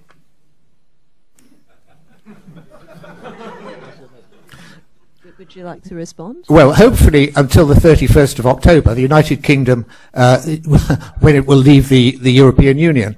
But until that time, the UK remains a member of the European Union, and if the UK's partners in the European Union, such as Spain, which in the last 18 months or so has sent 218 suspects back to China for trial, France, Bulgaria and Italy, which have all also sent suspects back in the last 2 years or so, I'm sure that they would satisfy themselves that they would be treated appropriately upon return, and they would not be sending those large numbers of suspects back from the EU if they were going to face the cruel, inhumane or degrading treatment which Sir Geoffrey Nice is suggesting. As regards the point of Mr. Summers about the 7-year figure not being realistic. Of course, our existing extradition agreements with other countries normally do contain a provision that rendition may be refused if the facts of the case are trivial. So if someone has stolen an apple in a supermarket, they may in theory be punishable with up to 10 years imprisonment, but the offence would, if ever taken to trial, would probably result in a small fine, and such a case, if extradition were ever to be sought, extradition would not be allowed and would be rejected under our existing arrangements as being far too trivial. As regards the Kim case, many of you won't have had a chance to see it, but the way in which it's been described this afternoon, you may think that this is all done and dusted. Not at all. This is the Court of Appeal of New Zealand, which has simply asked the Minister of Justice to reconsider because he applied a wrong test and didn't have all the relevant information in front of him. So the case is still very much alive, and of course it's perfectly possible that the government will disagree with the judgment which has been reached today and will be lodging an appeal. So please don't think this is final. Okay, think Phil would like to respond yet. Just one point about the concessions that have made about what kind of offences extradition may be sought for and the penalty. They are, I said before, they are rather illusory. You take away specific economic crimes, but the staple for extradition requests that I've dealt with have been things like theft, false accounting, fraud, forgery. Those are the things that come home and home time and time again. And it's not the case that only you have the application in respect to a person sought for shoplifting. It could be, as I say, for theft on a grand scale, for fraud on a grand scale. That's the stuff of extradition requests. That's the reality. Okay. Anyone else who'd like to make quick comments?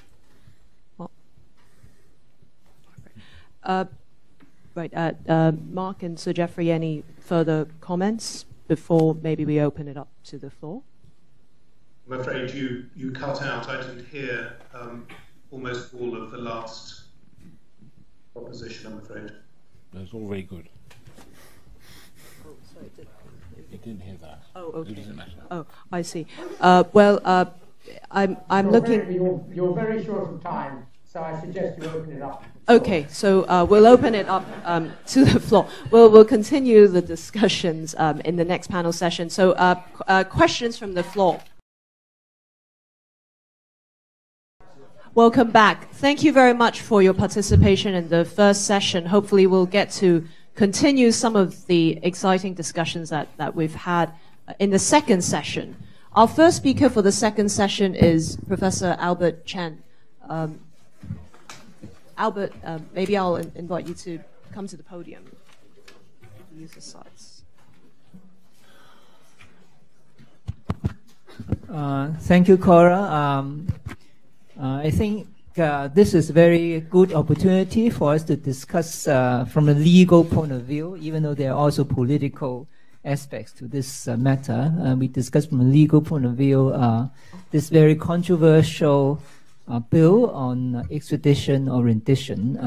Remember that in 2003 we also organized similar seminar on Article 23, the Article 23 bill, and this time, given the number of people who demonstrated on Sunday, the matter seems to be of the same magnitude, if not greater than the Article 23 controversy. So it is important that we should, I mean, from the academic point of view, really investigate into all aspects of this matter. My presentation today is based on my more recent research on matters of Chinese practices and laws on extradition. So I would just like to share some of the information I have discovered with members of the audience. And I'm also grateful to a few mainland Chinese scholars who have shared with me their knowledge and information on this matter.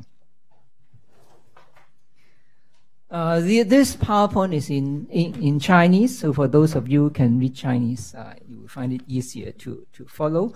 For the People's Republic of China, the practice of having extradition treaties with foreign countries is a relatively recent one, tracing back to the beginnings of the era of reform and opening in 1978 and 1979. In 1993, China and Thailand entered into the first bilateral extradition treaty in the case of China. As of November 2018, China has entered into 76 agreements or treaties on various matters of cooperation in criminal matters, including extradition treaties. As far as extradition treaties are concerned, China has entered into extradition treaties with 55 countries, and some of these treaties have not yet become effective. So 39 of these treaties have become effective, and as Mr. Cross has just pointed out in the earlier session, they included treaties with some European nations such as Spain, Portugal, France, and Italy. So these four treaties have become effective. China also entered into an extradition treaty with Australia, but it's not become effective because Australians have not ratified the treaty because of what, as you understand, to be the controversial issues which we just discussed.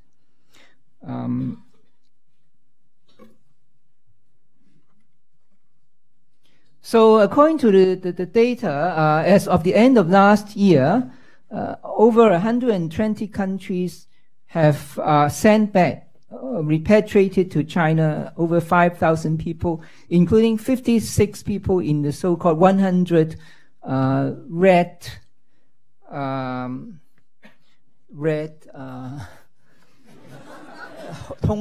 what is it in Chinese? Yeah, red alert, the Interpol red alert list. So among the 100 people which China put onto that list, 56 have been sent back to China, and over I don't know, is it 1,000 or 10,000 million dollars or renminbi have been recovered. Now, not all of these people have been sent back to China pursuant to extradition treaties. Most of them were sent back under immigration laws on deportation and removal. Some returned to China voluntarily. So for those who were sent back under extradition treaties, according to the data, in the 5-year period 2014 to 2018, 42 persons were sent back from China, from countries, from foreign countries, pursuant to extradition arrangements. So only 42 among these 5,000 were sent back under extradition agreements in recent years. And among these 42 people, 38 were sent back pursuant to extradition treaties, and 4 people were sent back pursuant to this ad hoc, case-by-case extradition arrangement. In recent years, the Chinese government has launched several operations to aim at the return of fugitives, particularly corrupt officials abroad, and the recovery of the proceeds of crime. These operations include the so-called Skynet operation, Thiên Mong in Cantonese, and the Fox Hunt operation, Liep Wu Hang Dong.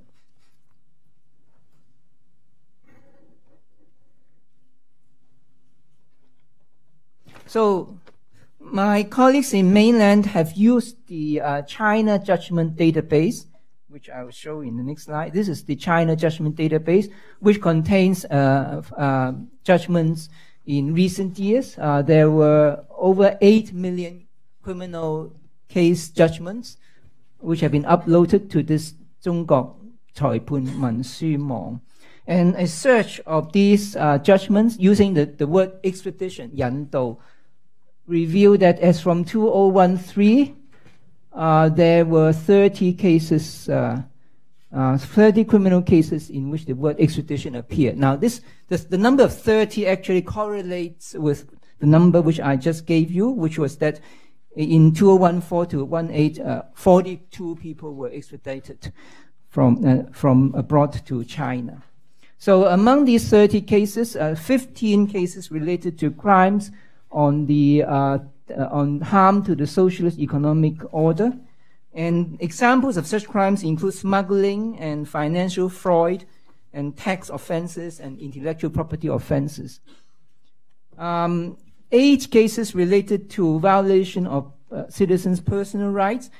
Violation of citizens' personal rights in Chinese criminal law include murder, wounding with intent, kidnap, etc. 8 cases relate to violation of property rights, which in Chinese criminal law include robbery, theft, etc.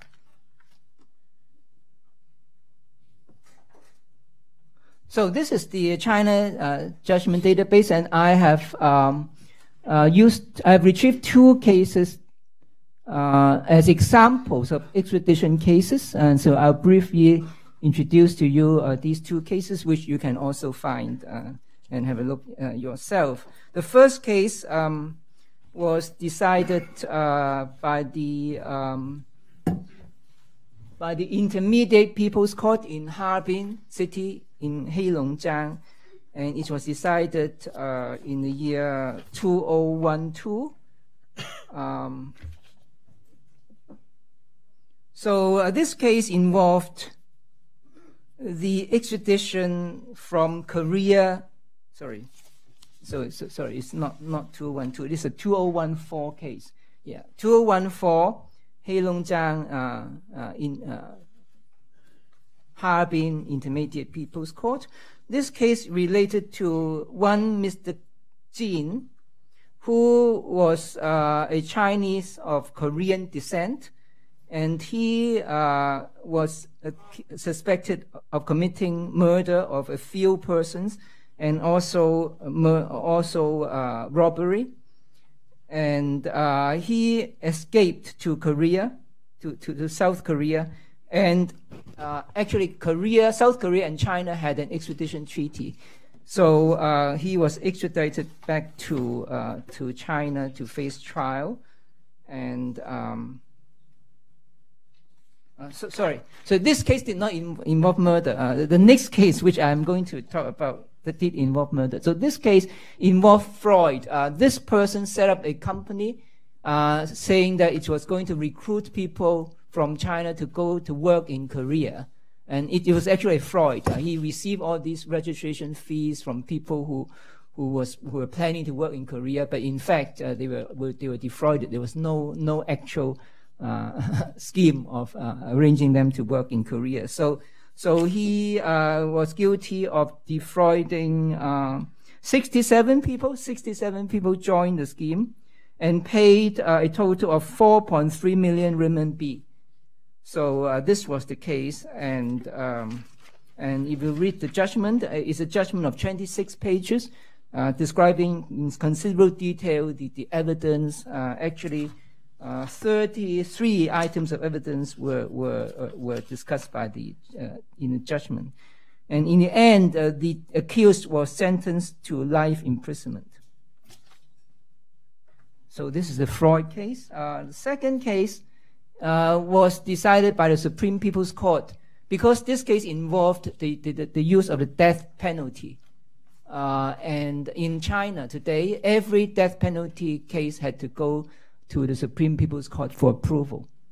The case was first tried in a court in Xinjiang, and this person, this was a Chinese citizen of Kazakhstan descent, and he was suspected of committing murder of a few people and robbery, and he escaped to Kazakhstan. And since China has an extradition treaty with Kazakhstan, he was extradited back to China for trial. And since he murdered a few people, he was actually sentenced to death. And the case went all the way to the Supreme People's Court for approval of the death sentence. So that if you read the judgment, it consists of 7 pages, particularizing the evidence. So Chinese extradition law was enacted in the year 2000. I have here a copy of the Chinese extradition law. It is easy to find it on the web. And you can see that, surprisingly, many of its provisions have their counterparts in the Hong Kong Fugitive Offenders Ordinance. For example, I will read to you the English translation of Article 8 and some of its provisions. It says that the request for extradition should be refused if it is made for a political offense or if the People's Republic of China has granted asylum to the person sought. Article 8, paragraph 4 says that the extradition request should be refused if criminal proceedings have been instituted by the requesting state for reasons of the person's race, religion, nationality, sex, political opinion, or personal status. Or that person may, because of any of these reasons, be subjected to unfair treatment in judicial proceedings. You can find almost a direct reproduction of these provisions in our Fugitive Offenders Ordinance.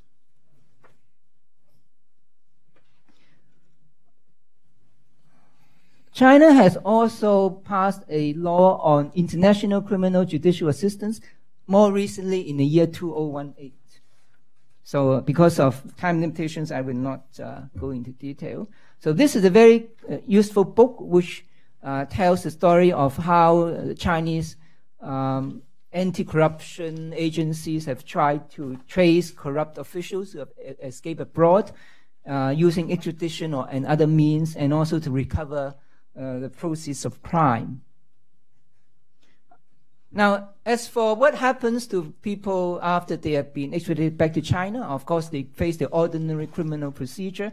And recently, our Secretary of Security is saying that, well, we will put into the extradition agreement certain safeguards about the defendant's rights. So in mainland China, there's been a lot of research on how to safeguard defendants' rights in criminal proceedings. So here are just two books which I just retrieved from the library at random.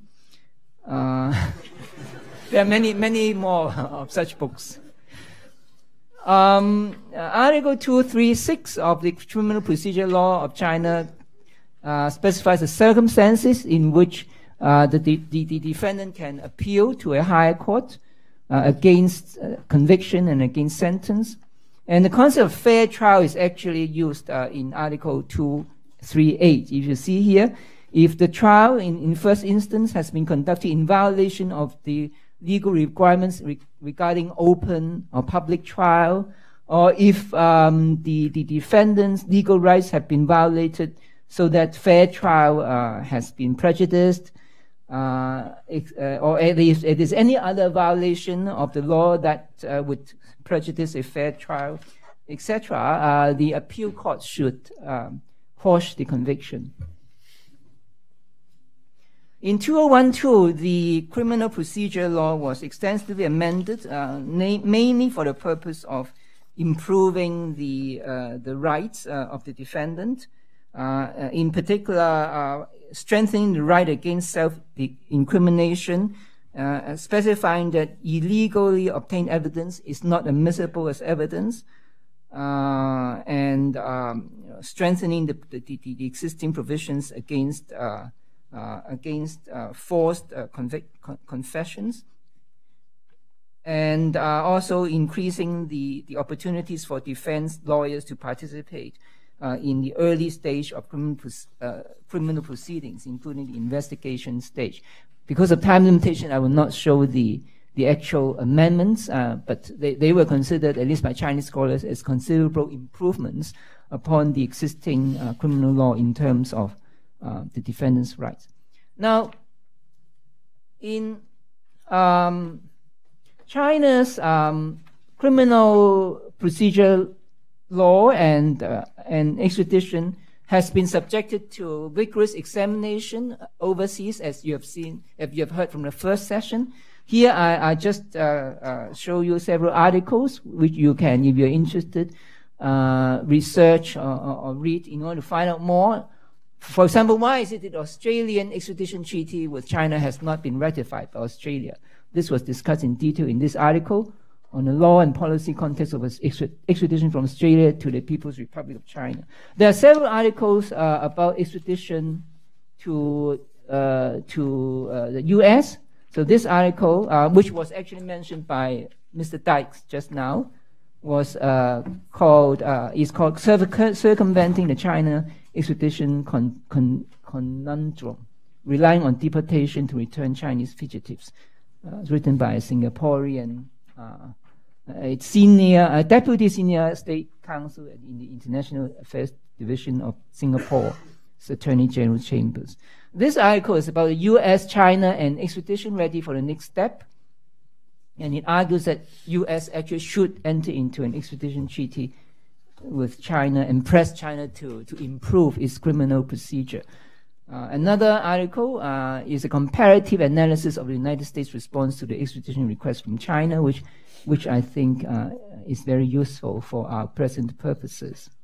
What about extradition or rendition as between Hong Kong and mainland. Actually, in the year 2001, there was a very detailed report published in both English and Chinese by the Legislative Council Secretariat on extradition or rendition as between Hong Kong and mainland. So those of you who are interested can read for more background information. Chinese scholars have produced several books about criminal cooperation, cooperation in criminal matters between Hong Kong and mainland. This book is called in Cantonese 中國區際刑事司法協助探索. And this book is called 內地與香港刑事司法合作研究. So what views has been expressed by mainland scholars as regards rendition as between Hong Kong and mainland? The most interesting point, which was also discussed in the LESCO report I just mentioned, and which is described in greater detail in these articles, which I'll mention in the next 1 or 2 minutes before I finish, is that mainland scholars, almost all mainland scholars who have written on the topic, argue that not all the internationally applicable extradition principles, that is, principles that apply to international extradition, such as no extradition of political offenders, no extradition if the prosecution is politically motivated, no extradition if because of the person's political opinion or religion, he or she is unlikely to receive a fair trial. All these provisions, they argue, should not be applicable to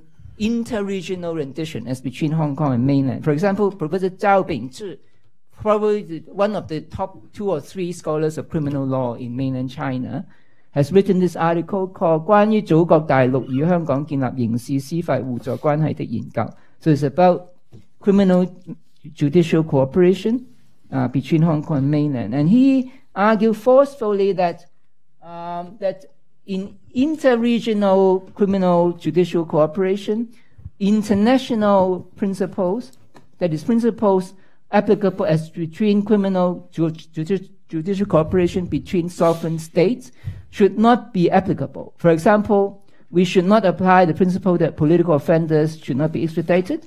We should not apply the principle that military offenders should not be extradited. We should not apply the principle that death penalty, that people who may be subject to the death penalty should not be extradited. We should not apply the principle that local inhabitants should not be extradited.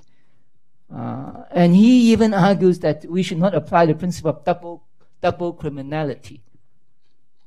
So this is not only his view. If you read the views of other scholars writing on the topic, the views such as these articles which I have put here, their views are more or less the same. That's why I believe that as far as the current ad hoc case-by-case extradition is concerned, insofar as it is based on the existing Fugitive Offenders Ordinance, which incorporates all these safeguards in international extradition, that is already, from the point of view of Hong Kong people, a much better situation or scenario than that advocated by these mainland scholars. So since I've exceeded my time, I'll pause here and we welcome further questions and comments. Thank you. Thank you very much, Albert. May we now invite Dr. Asad Kiani to deliver his presentation for us. Thanks. 15? Great. Okay. Thanks to Cora and HKU and CCPL for inviting me. It's very honored to be here and to talk about extradition. It's a strange thing to be a Canadian lawyer talking about extradition in Hong Kong right now, because on the one hand, you have the mainland Chinese government telling everyone that you should definitely not trust Canadian extradition laws because they're clearly susceptible to bias and influence and not very judicial. And on the other hand, you have the authors of this, of the law in Hong Kong saying, look, it's just like the Canadian one. You can definitely trust it. It's solid. So to be, the truth is probably somewhere between those two opposing viewpoints. And so I want to talk a little bit about what that truth might look like. It's a bit more cynical, I think, than maybe you might expect, but we'll see. But I want to be clear that what I'm here to talk about today is just to talk a little bit about about the ways in which the Canadian system maybe doesn't offer quite the guarantees that it's said to offer, and that even if the Hong Kong extradition law was to mirror that Canadian system, the ways in which it might be vulnerable to exploitation or abuse or manipulation, it might not live up to the way the ideals that are ascribed to it. So I want to talk a little bit about that. And of course, I'm not here to tell the Hong Kong people what their extradition laws should look like. I'm just trying to explain what the Canadian extradition law does look like and what it could look like. So all this to say, I think we should be wary, anyone should be wary of using the Canadian extradition law as a model for its own law on the basis that it is vulnerable to not to abuse, but it's not as robust in terms of protecting fugitive rights as it's made out to be, and that it can, in fact, be used in a very political way, although not in the way the Chinese government in the mainland says it's being used, and certainly not in the way they say it's being used in the Meng case. I don't agree with that perspective at all. But a couple of things that I want to point out specifically about being wary about using Canada as an example for Hong Kong. First of all, to the extent that we're relying on Canadian opinions about extradition law at all, as I mentioned earlier, it's telling that Canada has not signed an extradition treaty with China in spite of having open negotiations for exactly such a treaty. The reasons for not signing that agreement are the same ones that were mentioned at the beginning of this panel, or the first half of the panel: concerns about human rights records, concerns about torture, concerns about fairness of trials. All that same stuff is why that extradition agreement was never signed in the first place. So that tells you a little bit about it, although that shouldn't be determinative of what Canada thinks, but that tells you something about Canada's viewpoints on this. The second reason we should be a little bit wary about relying on the Canadian system as being a model for Hong Kong in particular is that the Canadian extradition system is premised, like most extradition systems, on the idea of interstate rendition or transfers or surrenders. It doesn't take into account one country, two systems. It doesn't take into account intra-regional transfers. None of that stuff is contemplated by the Canadian extradition system. It is premised on state-to-state relationships. And so the kinds of protections that are built into that system may not be applicable or may be capable of being changed because of the different political, legal, social, cultural realities of Hong Kong's relationship to mainland China. The third reason why I would be wary about relying on the Canadian model, I'll spend most of the rest of my time talking about this, is that I'm not as convinced as many others, certainly not as convinced as the authors of the Hong Kong bill, that the Canadian model is the best one or the most robust one to protect the rights of individuals. There's a question about who that model is actually good for, and it's worth noting that right now domestic and international human rights organizations have deeply criticized Canada's extradition regime for not giving full protection and where it should give full protection. I'll explain a little bit about why that's the case. As I do that, though, I want to talk a little bit about some comparisons between Hong Kong and Canada and some similarities that may exist between the laws and explain some of those differences at the same time. The first thing I want to point out in that respect is that Canada does allow, as has been mentioned by many people, including Mr. Cross, that it does allow for ad hoc extraditions in the Extradition Act of 1999. It does allow for that, but there's two important things to note here. One, as far as I know, it's never actually been used. You never actually had an ad hoc extradition happen in Canada. It's always been pursuant to a treaty. And that's important. It's never actually been used. The second important part of this, though, is that were it to be used as ad hoc agreement, there is no deviation from the standard provisions to be permitted if an ad hoc agreement is entered into. The way the Canadian Extradition Act functions is it outlines a template for the protections and standards to be used in all extradition treaties. They can vary in some of the details in terms of severity of crimes and things like that, but it cannot vary in terms of the protections to be offered to fugitives. So any treaty that's signed has to offer the same protections to everyone, and any ad hoc agreement also has to offer the same protections to those people who are sought under that agreement. So that is something that's important to keep in mind. There's no variation allowed in that respect, and my understanding is the Hong Kong bill does allow for variation in that respect. Okay, so let's put aside then the ad hoc agreement thing for a moment and talk about how it actually works in terms of extradition processes in Canada. There are 3 stages to it, and they'll be familiar to you because they sound a little bit like what happens in Hong Kong. The first stage is the least controversial one, that is the authority to proceed stage, where we have lawyers in the government say, well, we feel like we should be able to actually go to a judge and ask for this guy to be committed for extradition. Okay, that's the first stage. It's the least controversial bit.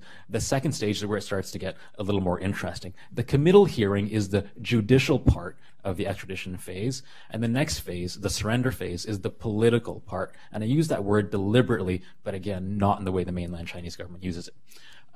The committal hearing is run by a judge. What happens here is a judge assesses, amongst many other things, what's important for our purposes, assesses the quality of the evidence that's been put forward by the requesting state. So what have they put forward to show that, in fact, this person has committed a crime? It's a prima facie case that has to be shown. Some evidence on each element of the offense, and it's construed in the most favorable light for the requesting state. So you give the best interpretation you can to that evidence they've put forward, which, by the way, is not the actual evidence. It's a summary of the evidence. It's not witnesses testifying. It's not even affidavits necessarily. It's a summary of the evidence that the state says they have. If you believe that, or you accept it in its most favorable terms, then the evidentiary standard has been met.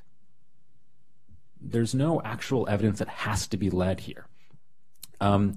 As long as that evidence doesn't appear to be manifestly unreliable, and I'll talk about that standard in a moment, then the judicial phase, at least as far as assessing the evidence goes, is over. There's the thing about double criminality that has to be assessed as well. That's separate, not really the issue here, but what I'm worried about here is the nature of the evidence that's put forward.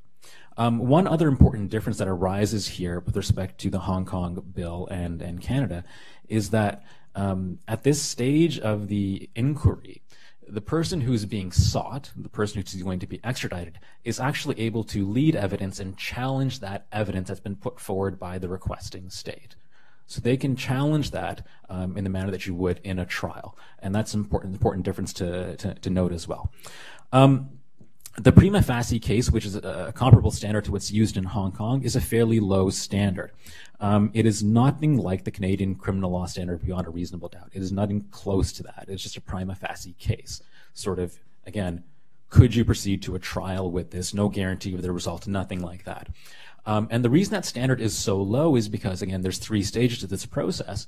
And the idea is that the third stage, the political stage, or the executive stage, the ministerial stage, whatever you want to call it, is supposed to be the fail-safe.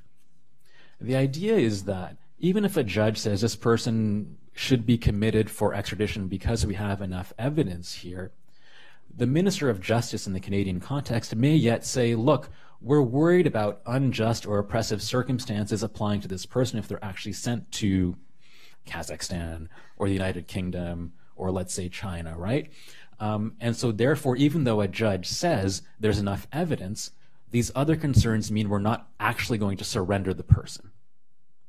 So it's the job of the Minister of Justice to actually make that assessment and decide to not surrender the person. Of course, there's some important differences that arise here as well. The Minister of Justice is not appointed by or influenced by, in theory, is independent of all other requesting states in Canada. Donald Trump doesn't have a say over who gets appointed Minister of Justice. The UK doesn't decide who gets appointed Minister of Justice. The Canadian electorate takes care of that, and the Prime Minister appoints someone from Cabinet who's been elected. They become the Minister of Justice. There's no external influence over who that person is. The comparable person in the Hong Kong example, of course, is the Chief Executive, and the degree of independence isn't quite the same there. So there's that one important difference there as well. The other thing to note, though, is that this fail-safe option actually doesn't work very well as a fail-safe. What happens in reality is that judges are bound by a low evidentiary standard, and they say, okay, well, our job is done here. We found enough evidence. We pass it off to the minister. It's to the minister to decide whether to not surrender the person. But the minister says, well, from my perspective, I don't care about this criminal for the most part, and I care a lot about this relationship with the state I have a treaty with, and so I'm probably not going to refuse to surrender someone who's been committed for extradition. And the US-Canada relationship is a great example of this. 88% of people who are requested by the United States have been extradited from Canada to the United States in the last 10 years. And that's the vast majority of our extraditions. They all go from Canada to the United States, and there's virtually no halt put on those extraditions. And so I think that's an important thing to keep in mind, that the way in which this works, actually, like if you actually copy the Canadian model, you'd have not so robust a set of protections that are applying here. And I want to give you an example of how this might work in reality. It's about a guy whose name is Hassan Diab, who was a Canadian by way of the Middle East, and he was accused of bombing a synagogue in Paris in 1980. The problem was the French didn't have great evidence. They didn't have much evidence, and it wasn't great evidence either. All they had to link Hassan Diab to this bombing in 1980 was 5 words written in a hotel register from 1980. So they got a handwriting expert in to prove that the handwriting from 1980 was the same guy they found 28 years later in Canada. What happens is that first handwriting expert says, I've got a match between Hassan Diab's writing in the present day and what happened in 1980. Here's my report, here's my proof. You look at the report, you look at the proof, and it turns out that they actually matched the sample from 1980 with someone else's handwriting. So he studied someone else's handwriting, says that's a match to the guy that was in the hotel in 1980. And the Canadian government says that doesn't sound right because you want to match it to the guy that we're looking at. So let's try this again. So they try again, get a different handwriting sample, and they match it again the second time. What's interesting, what happens here between getting from the first to the second sample, is that Canadian prosecutors start communicating with their French colleagues and tell them, look, we need different kinds of evidence if you want to succeed. You need new handwriting samples, get us fingerprint evidence, get us this palm print evidence, bring all of that to us. In the interim, the proceedings are being delayed. The judge says to the prosecutors, what's going on here? Where's the French evidence? We need to move on with this. It's been, at that point, it had been 7 or 8 years. And the prosecutors stood in front of the judge and said, oh, we don't know what they're doing. We have no idea what they're doing. Meanwhile, the prosecutors were actually advising their French counterparts on what to do in terms of obtaining evidence. Okay? So that's, a little bit dodgy if you've ever studied criminal law ethics. To stand in front of a court and say, we don't know what's going on, we know exactly what's going on. So the second set of evidence comes back. Now here's what's important. 2 things. One, a lot of the evidence actually didn't help. It was actually exculpatory. The fingerprint evidence didn't match. The palm print evidence didn't match. The handwriting evidence was thoroughly discredited by other experts led by Mr. Diab. And the judge described this handwriting evidence, which is now the only evidence in the case, as very problematic, very convoluted, very confusing, conclusions that are suspect. It's a weak case. The prospect of conviction is very unlikely in the context of a fair trial. But, and this is the big, but nonetheless, the evidentiary standard for extradition has been met. I don't think this guy can be convicted, but the evidentiary standard for extradition has been met. It's not manifestly unreliable. If I give the most favorable interpretation possible to this evidence, then he could be convicted. And that's all I need to do. Because now it's the minister's job to actually decide whether to surrender this guy or not. And the minister says, of course I'm surrendering that guy. And the minister does this in one fun thing that he adds to this, is he says that I have even more proof that Hassan Diab was in Paris in 1980 because his passport shows that he was in Lebanon in 1980. And of course you're thinking that sounds insane. If his passport says he was in Lebanon in 1980, how does that prove he was in Paris in 1980? Because the French allege there was a fake passport used. No one's found it. No one knows what it looks like. No one knows where it is. But the Canadian minister said, look, if he's got a real passport that says he wasn't in Paris in 1980, that's proof that he was in Paris on a different passport in 1980. Okay. So let's take a step back then and think about what we've learned here in terms of Canadian extradition law. First of all, at the committal phase, you have independent Canadian prosecutors who are actively collaborating with their French colleagues to strengthen the case against the person sought for extradition and being not as forthcoming as they should be with the court about what's happening. And they don't exclude exculpatory, they don't disclose exculpatory evidence either. which in a Canadian criminal court you must do. This is not a criminal court, though. It's an extradition court. Second thing, at the committal phase, the independent Canadian judge found the evidentiary standard. Again, a handwriting sample based on 5 words from 1980. That was the only evidence they had to be sufficient to commit someone for extradition. Third thing, at the surrender phase, the Canadian minister starts playing Kafka and decides the presence of a passport proves the presence of another passport, which proves he was in Lebanon in 1980. He was actually writing his med school exams, I think, at the time. But my point here is simply that even if you accept that the Canadian model is a robust one, and Hong Kong should aspire to be like the Canadian model, this is what you're left with. All these gaps and all these loopholes and all these fail-safes that don't actually work.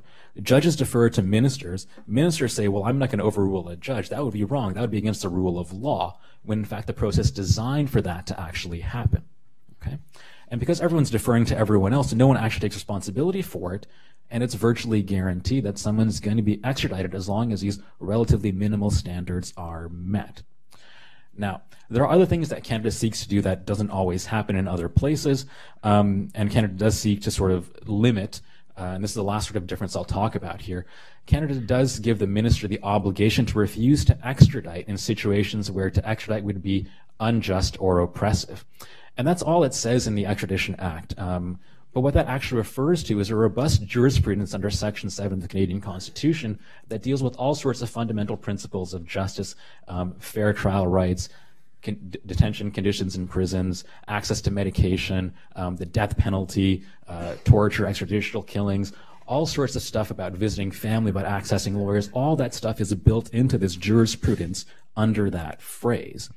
So if you can demonstrate any of those things happening, then you can prove, or you can compel the minister to not surrender the person. But the standard has to be quite high. The standard has to be that it shocks the conscience of Canadians to actually send this person back to wherever they're supposed to go to. That's one difference that arises from, I think, the Hong Kong bill as well, is there's not quite the same level of robust protections there.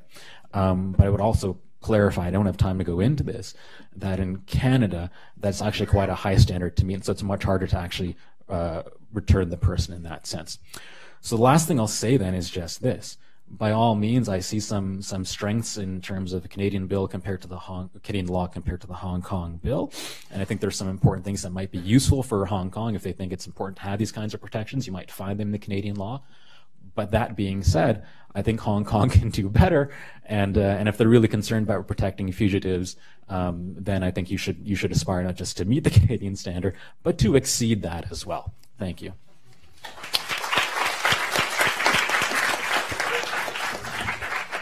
Thank you very much, Dr. Kiani. Our next speaker is Dr. Margaret. Thank you, Cora. My job this afternoon is just to comment on the unusual legislative procedure adopted for the 2 amendment bills. They have very long names. I'm not going to repeat them. One major criticism of the amendment bills is the way they have been handled by the government, which was in breach of due process. First, in allowing only 20 days for public consultation, and secondly, in eliminating the normal step of scrutiny by LegCo's Bills Committee and going straight to the meeting of the whole council for the bill to be debated and voted on. The latest we heard is that the president of LegCo had decided that only 60 hours would be allocated to the whole process. This is certainly very unusual indeed. The proposal to amend the bills, if I may just refresh everybody's memory as to the chronology, the proposal to amend the bills were announced on the 13th of February. Consultation was closed on the 15th of March. The amendment bills were gazetted on the 29th of March. The first meeting of the Bills Committee was held on the 17th of April.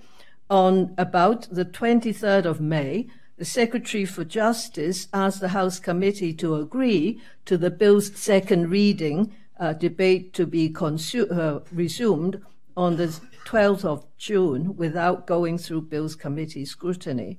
On 24th of May, the House Committee agreed by majority vote.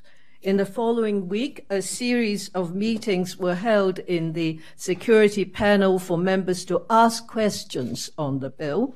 The last day for the amendments to the bill to be filed was the 1st of June. This is the chronology. Due process applies to legislative procedure and is fundamental to the rule of law.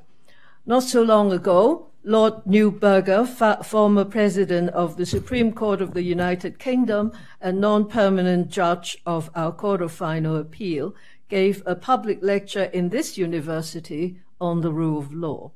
He pointed out that in the 21st century, there is virtually universal basic minimum set of requirements to the rule of law. First of these is properly enacted law. The fourth is that these laws are generally observed, and the fifth is that these laws are genuinely enforceable. I would like to stress that these three requirements are interconnected.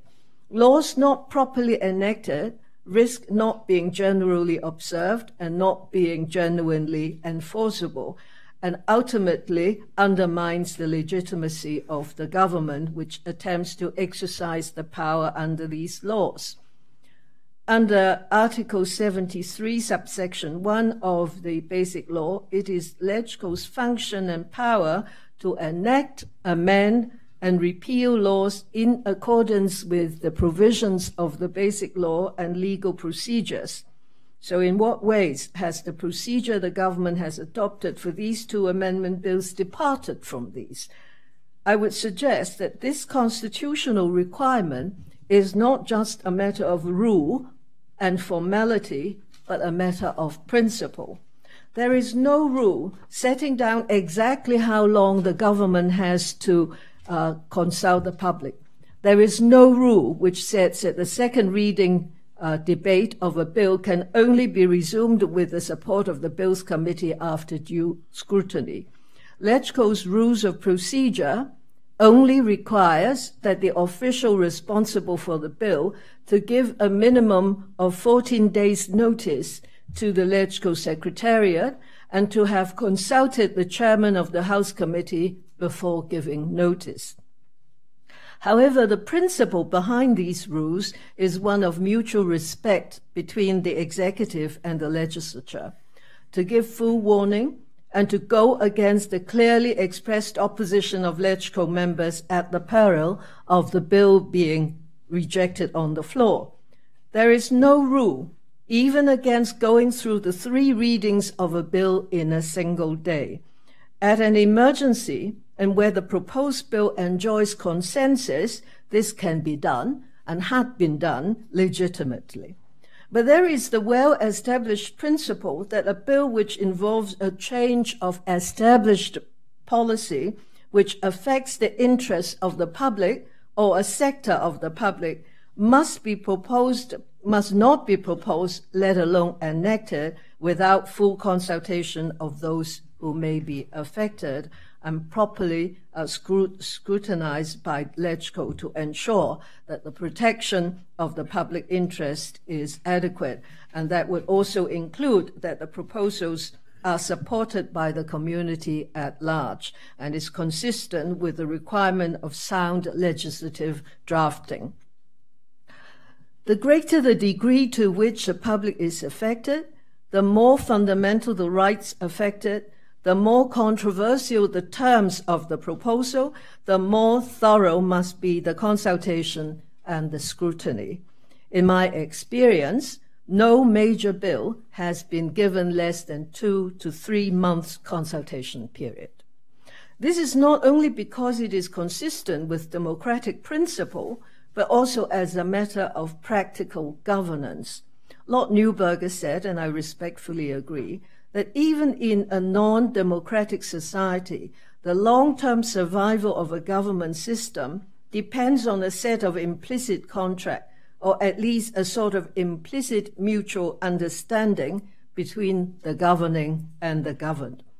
So since the colonial days and after the establishment of the SAR until recently, LegCo implicitly followed the principle of due process, including ensuring that there is sufficient public consultation and scrutiny, and the broadest consensus achievable even in situations of genuine time constraint. And many examples, if we had time, can be found to illustrate this. The role of LegCo is particularly important in the case of Hong Kong because LegCo is the only organ of government with members elected by open and direct elections.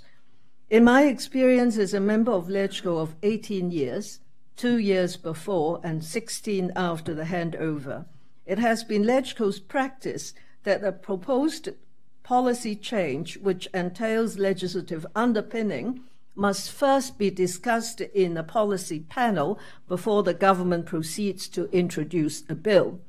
And that once a bill is introduced into LegCo, the House Committee will decide whether the Bills Committee will be formed, and the second reading debate will be adjourned until the Bills Committee has completed its scrutiny. In the course of scrutiny of the bill, the committee may call its own public hearing and for submissions and consult experts as it sees fit.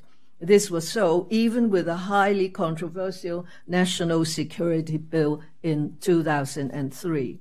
The two amendment bills are of an even more serious nature than the national security bill because they go to the protection of personal security and property of persons in Hong Kong who live under Hong Kong law.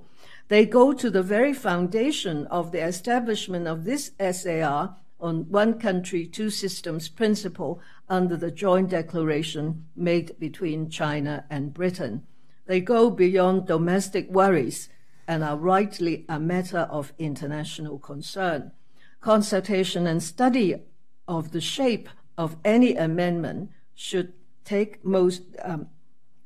and the shape of any amendment should take must include the international community and on the basis of comparative jurisprudence, which is what I think this conference attempts to do today.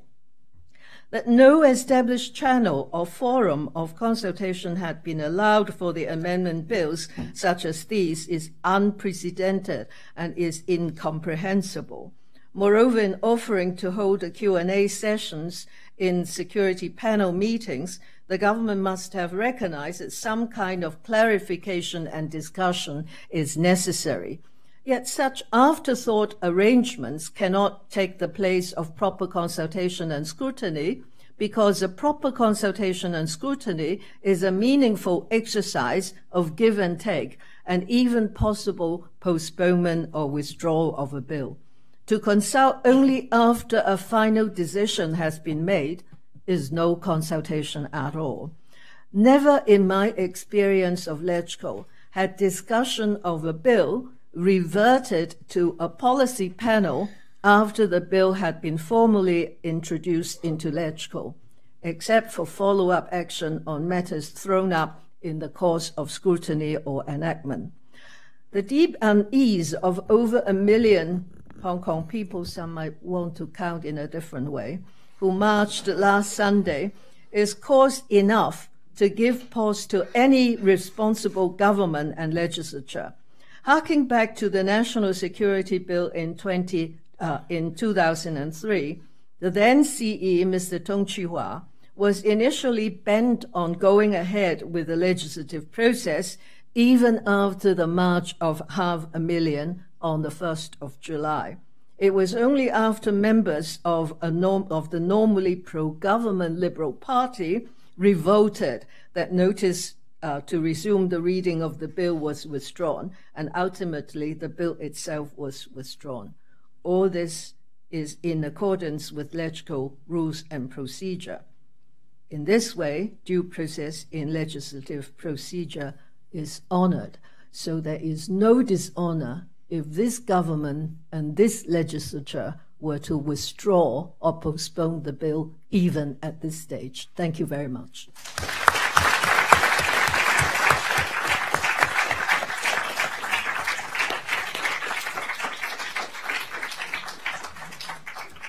Thank you very much, Margaret. I'll now hand over to Professor Johannes Chen. Thank you, Cora.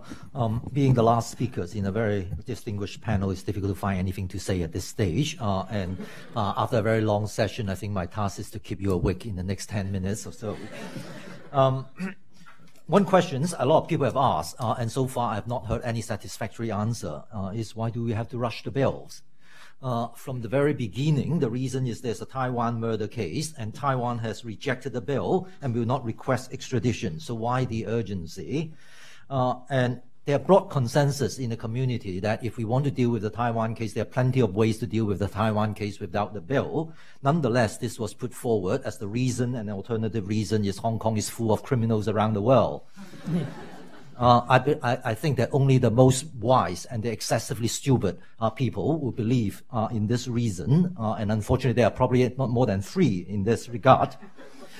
The government said that it needs time to consult people now, and as Margaret pointed out, you don't consult and proceed at the same time so that it will be a foregone conclusion.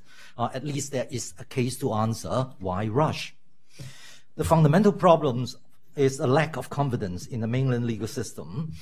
Fundamental premises for all extradition law is that the persons will receive a fair trial at the requesting country. That's why a low threshold of a prima facie case is sufficient, because we trust the persons when he surrenders, he will have a fair trial in the requesting country. And the trust of a fair trial is a precondition of any extradition arrangement. Now, in any legal system, particularly in ours, everyone who faces a criminal charge is entitled to a right to fair hearing. A criminal trial means his liberty and security are at stake. He or she has a right to minimum guarantees of a due process, a right to be tried by an independent and impartial tribunal. So likewise, when we send someone else to a foreign jurisdiction to face a criminal trial, we have the same obligation to ensure that that person will receive a fair trial before an independent and impartial tribunal. This is not what, as some people want to say, a Rolls-Royce standard.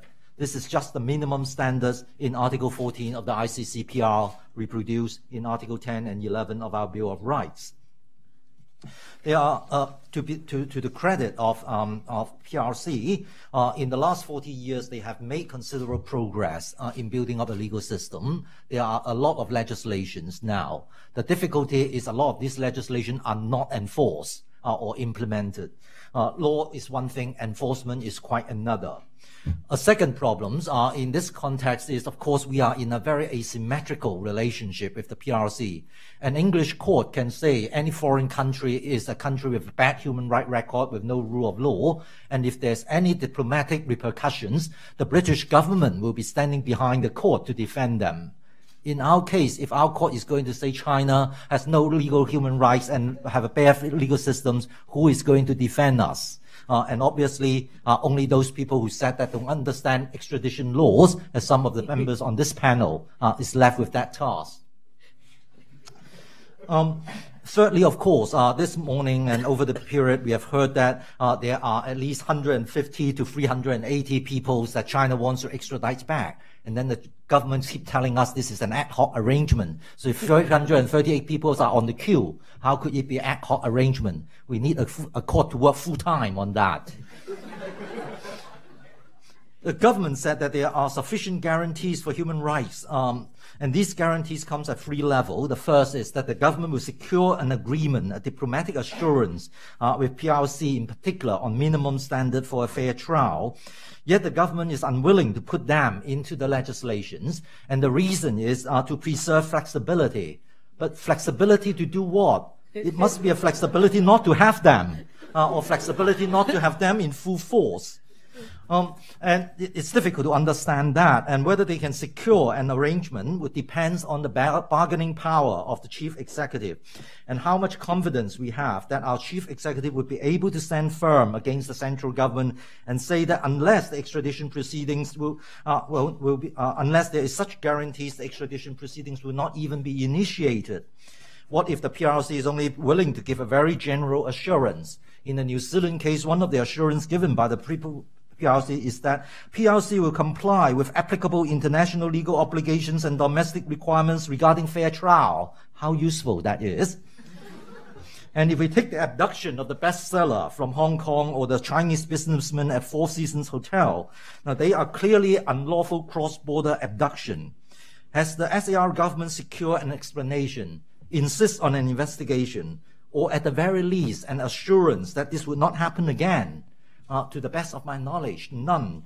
But now the government is telling us that we would get an agreement before we initiate the extradition proceedings, and we will stand firm on that. Very well.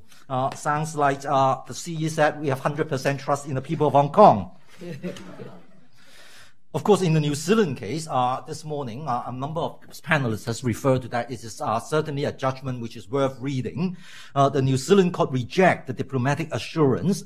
This is something on paper that is not sufficient. The court has a duty to look at what is in practice.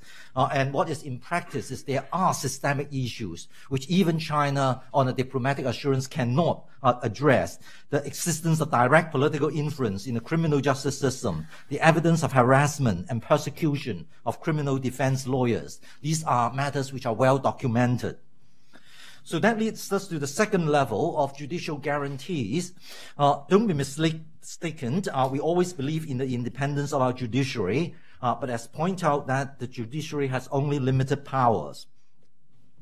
The various that various guarantee Mark has already taken us through some of these, and unfortunately our system is not much better than the Canadian one. And the offense has to be a relevant offense, which is not difficult, although it is said to be now a 7 years maximum. There is a prima facie case, which is a very low standard. The conduct complaint of is an offense if Hong Kong, if it were to happen here, if anyone advising the requesting governments to apply for an extradition request, if they can't even satisfy that, they should not be in that job already. There should be an assurance of no death penalty, of course, not difficult. The New Zealand court has referred to extrajudicial killings.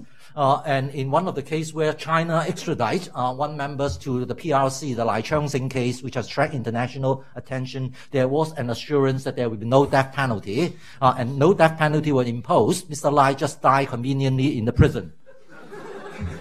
Offense is not a political offense. Again, it has been pointed out no country will stupid enough to ask for a political offense. And we have heard from senior officials from China, national security offense is not political. And of course, a lot of public order offenses are not political. And the only two, which some of my learned friends for the government has argued, is that the request was not made for the purpose of prosecuting someone on account of his race, religion, nationality, or political opinion, or that person may not be prejudiced or punished on grounds of his race, religion, nationality, or political opinion.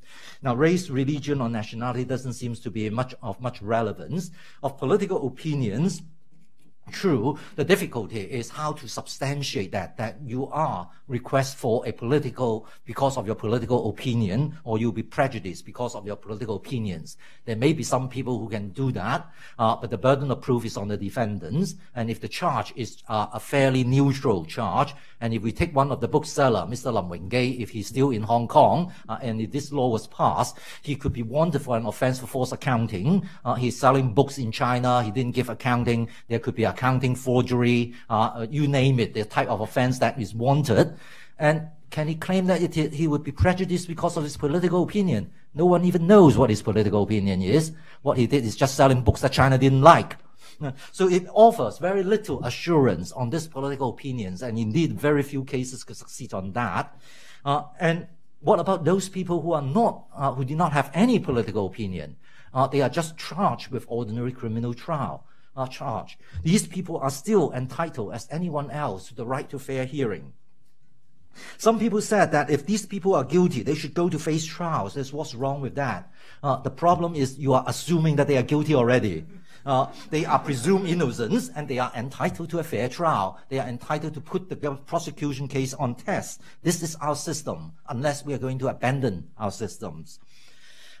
And none of these guarantees, and these are all the guarantees that the court has to deal with, none of them address the fairness of the trial that the person is going to face if he will surrender. including, this is not just the trial before the court, it includes also the pre-trial proceedings, the investigation proceedings by the Security Bureau, the collection of evidence and all these. They are right not to be forced to confess, right to an open trial, right to have access to family members, right to timely representation of lawyers, right to discovery of documents, right to challenge prosecution evidence or cross-examine prosecution witness, right to address the court, right to an independent and impartial tribunal. And the New Zealand court is particularly interesting, and Phil has already mentioned some part of it. The New Zealand court found that the one murder accused is at high risk of torture. And second, torture is against the law, and it is against the law in the PRC, but nonetheless, it persists. Video recording, yes, but video recording is selective, and a lot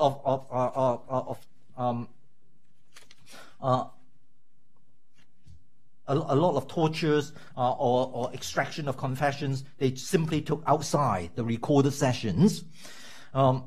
And this is highly difficult to discover false confession statement. There's this incentive for anyone to report the practice of torture. The political influence is pervasive in the PRC criminal justice system, and this is how the system is designed to work. This is the finding of a New Zealand Court of Appeal in its judgment.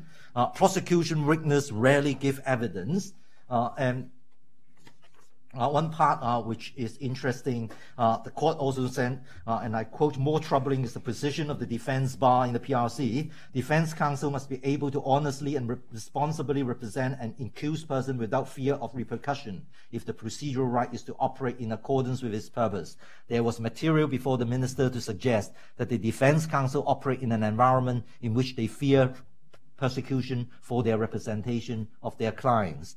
And the right not to be compelled to testify or confess guilt, there was material before the minister to suggest that Mr. Kim could be interrogated for a period of months in the absence of lawyers. And these are not isolated incidents.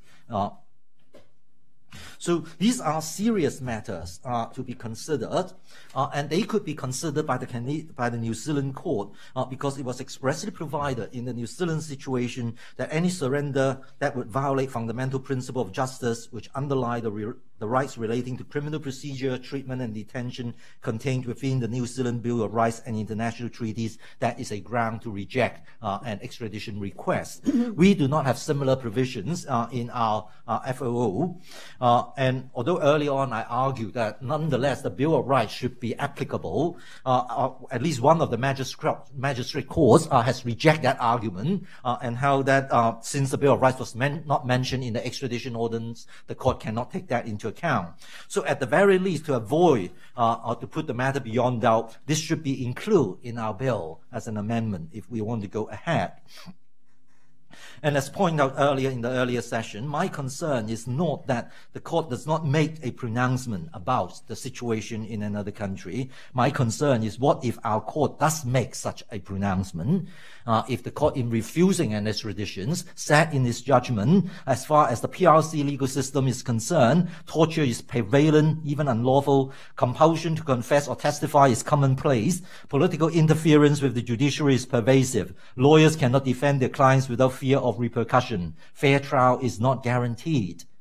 Will the central government warmly embrace such a finding with great welcome and humility, praising the independence of our judiciary? Or will we just condemn our court and put pressure on that?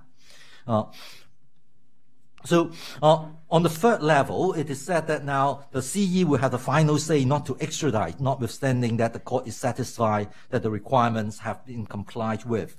This used to be an important guarantee, but in the Hong Kong context, if the PRC has made the request, the CE has decided to initiate the process, the court has said that as far as the court is concerned, this procedural requirement has been complied with. Is the CE going to say, nonetheless, I am not going to extradite that person? After all, the CE is accountable to the central government. And of course, she can justifiably say her decision was supported by the court now. And we have heard a lot of that before. So at the very least, these are real concerns. And these concerns at least trouble 1 million of people, and literally 1 million people in Hong Kong. And if the government is genuine in listening to the people, it should at least stay the deliberation, if not withdraw the bill, and leave more time to consult the public. And as Margaret pointed out, consultation should not proceed on the basis of a foregone conclusion. Listening to the people will not weaken the authority of the government. To the contrary, an approach that the government knows the best will verge on a dictatorial government. Thank you.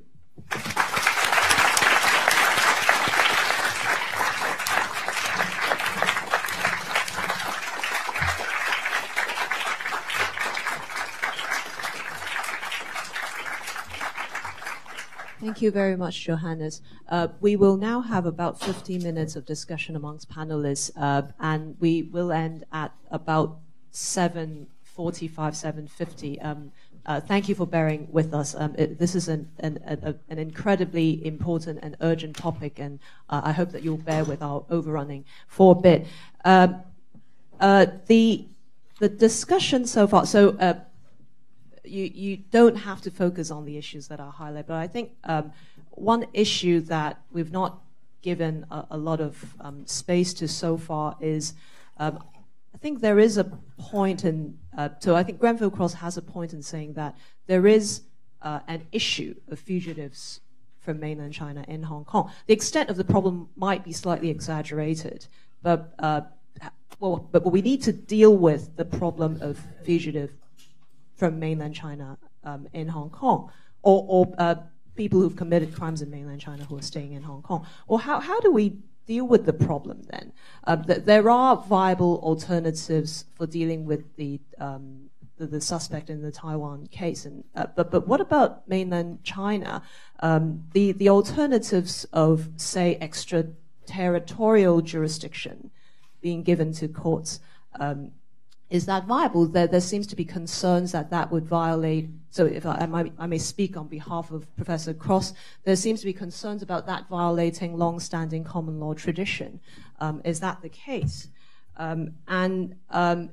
If in the final analysis, the issue really is we don't trust the mainland Chinese criminal justice system, then in that case it seems that we can't even conclude, well, at least at this point, a long-term extradition agreement with China. The time is just not right yet, as the Bar Association submissions they've made this alternative subject to a condition. If the time is right, if we have enough trust in the Chinese criminal law system, we could conclude a long-term extradition agreement. But if we don't have that trust, then it seems that we can't, that having a long-term extradition agreement is not going to solve the worries that we now have, because similarly we have worries about how to enforce that. We have worries about power imbalance and so on. So if in the final analysis we don't have an alternative, does that mean that we're faced with a bleak value judgment of either prioritizing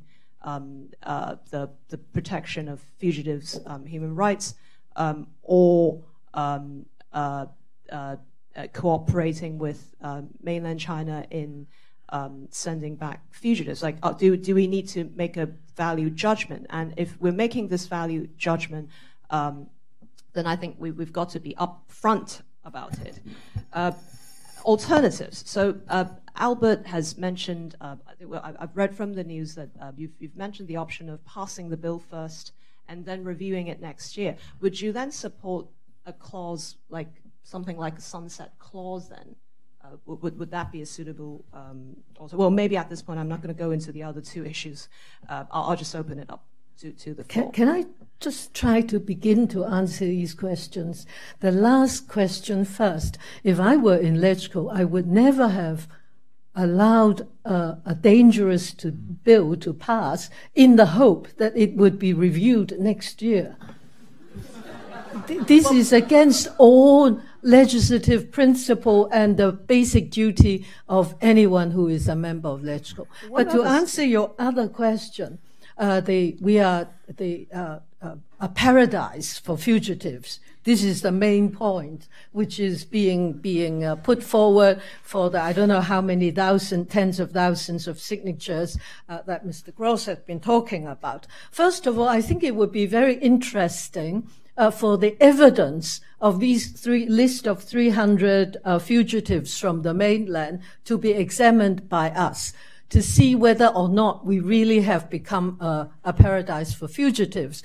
And not only that, it seems that we are only a paradise for fugitives from the mainland, because with everybody else, we seem to have, first of all, either we can have a long-term agreement, or if we don't have a long-term agreement, and there is a case-by-case one, we still have present in the Fugitive Offenders Ordinance the power to consider single extradition.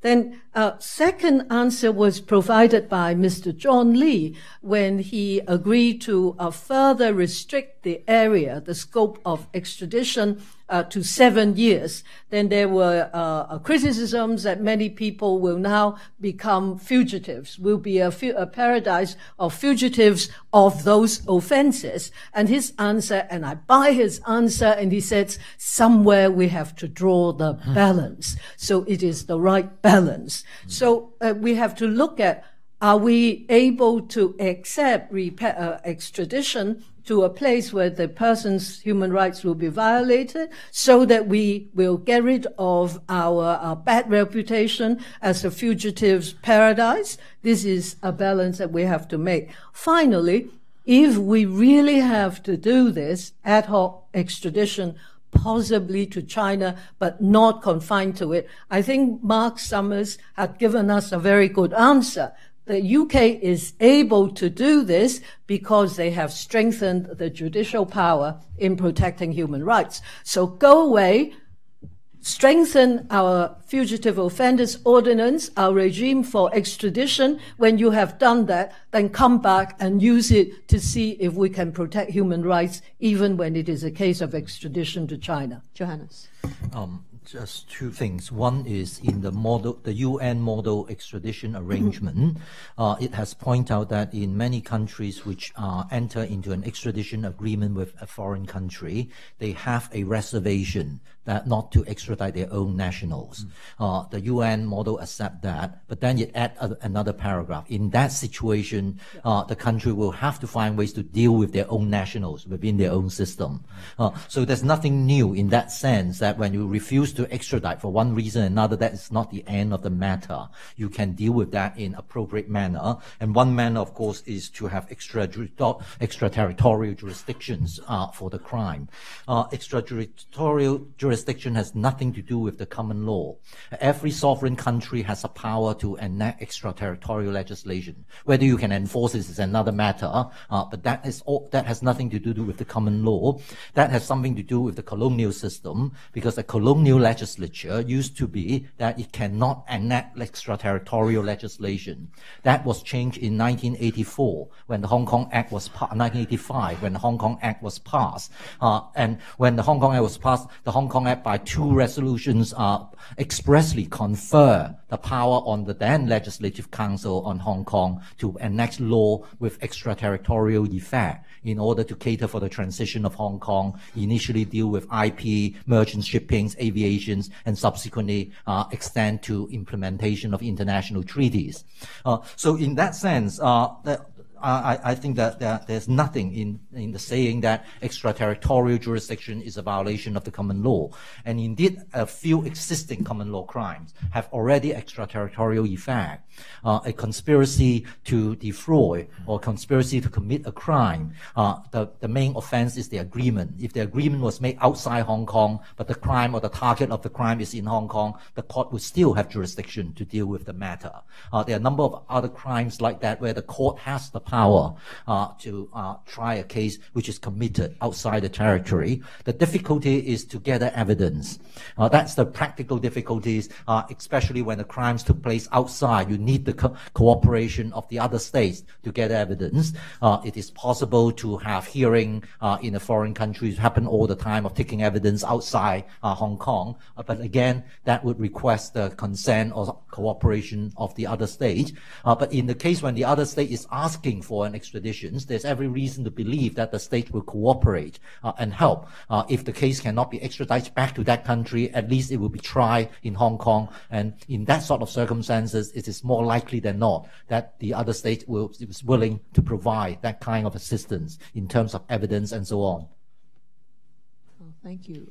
Would speakers... Oh, sorry, something too. I just wanted to add on this extraterritorial jurisdiction point that that philosophically I don't see the objection really materializing. I think it's sort of, there's practical obstacles that arise. I'll point out two sort of maybe at least one sort of random crime for which you can exercise extraterritorial jurisdiction in Canada. I'm not sure you would really call it a crime, but if you're a bigamist, that attracts extraterritorial jurisdiction. So, I mean, whether you're pro-bigamy or not, I don't know, I don't care, but that's the kind of thing that you can prosecute people for extraterritorially. And so I'm not so convinced that it's really a strong objection, aside from the pragmatic issues that arise of gathering evidence. Albert. Albert, and then Phil. Yeah, about Canadian extradition law for Dr. Essett. In fact, I did some research into the Canadian law, and I'm interested in comparing it with the Hong Kong situation, the Hong Kong law, on 3 points. First, I know that in Canada, the court which hears the extradition case is a fairly high-level court. For example, in British Columbia, it's the Supreme Court that hears the case, and that is hearing Ms. Meng's case at the moment. Whereas in Hong Kong, it is the lowest level criminal court, the magistrates court, which hears the case. So is the Canadian system deliberately designed so that a fairly high-level court would hear the extradition case? That's my first point. Secondly, in the Hong Kong legislation, there's a presumption against bail for somebody who has been arrested pending extradition, pending the extradition hearing. So I understand that this presumption against bail is taken from the Australian legislation. I don't know whether it's also in the UK legislation, but I know that in Canada, there's no presumption for or against bail. I think you don't call it bail, you call it something else, but the law is neutral, so the court can decide as it like whether to grant what we call bail. So is this also, a deliberate design which deviates from the British or some Commonwealth model? My third point is about the third stage, the minister deciding whether to extradite or not. So is the challenge against extradition mainly a kind of judicial review challenge of the minister's decision? And if so, is there an express statutory basis, or is it just the ordinary application of the Canadian Constitution, the Canadian Charter of Rights and Freedoms? Thank you. Very quick reply by Assad and then Phil. Sure. First question about level of court. Because of the minimum requirement for punishment that has to apply if you're going to extradite someone, it rises to that sort of second tier of criminal courts, because to be extradited, you have to have committed allegedly a serious enough offense. That's why it rises up there. The second thing about the presumption against bail, that is more a function of the Canadian criminal courts' reluctance to enforce the presumption against putting people in jail. So that's been ignored in Canadian criminal courts for a long time. And so the courts now require that prosecutors, whether they're acting for France or the UK or Canada, really demonstrate the need to detain someone, and all other measures short of detention should be considered before you actually detain someone. And Ms. Meng's case is a great example of the ways in which you can be creative in that sense. As far as how you review the minister's exercise of discretion, it is judicial review of the exercise of that discretion under the terms of the Extradition Act under Section 44(1)A, sometimes B. Yes, I was going to make observations on the problems of Hong Kong being a haven for criminals. If it was truly a haven for international criminals, we would have more extradition arrangements. I'm an experienced an old practitioner. I worked in the legal policy division of the Attorney General's Chambers 30 years ago when we were seeking to cement arrangements post-1997. We worked like crazy to get arrangements in place before 1997. When this issue arose, I was surprised to see that only 20 arrangements have been negotiated in basically 25 years, because they started this work in about 1988, 1988, more than that, 1988, 1999.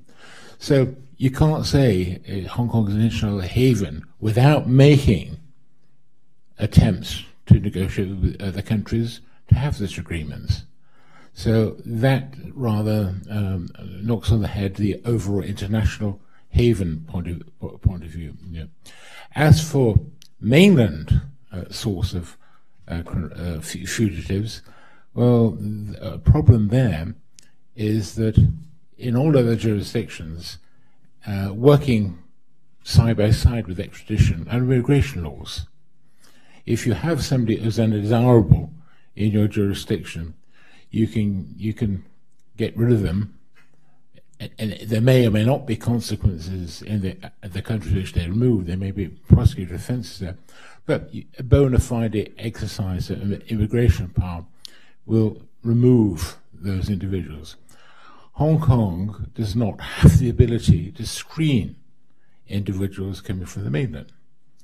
I've done many cases trying to have people reunited with their family here, and they've been refused permission on the basis they have minor convictions. So that ability to scrutinize entrance, which is exercised very jealously in respect to some rather modest cases with rather modest convictions, is totally absent as regards mainland immigration. And that is one of the other problems. I think long term, the relationship with the mainland in terms of who comes in and on what basis should be examined. And that's another reason for putting back this dreadful bill. Thank you. Thank you very much. If I may abuse my position to make just one final comment before opening it up to the floor. Albert's presentation and Grenville's as well make me question whether our worries about the Chinese criminal justice system, if we allow the bill to pass, have been exaggerated. So in order to assess whether the criminal justice system is reliable, we look at track records.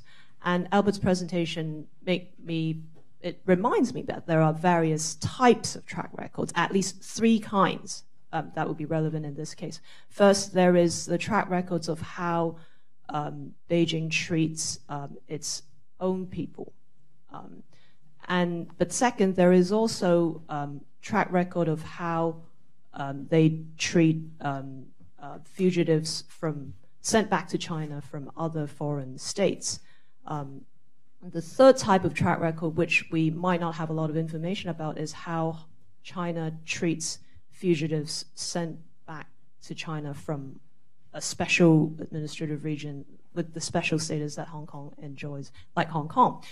On the first type, there are good reasons to say that it's worrying. But on the second type of track record, it seems that what Albert's information is showing is that China seems to be by and large, or might be by and large, abiding by extradition agreements with other states, or is that a wrong assumption? Do we have facts on that?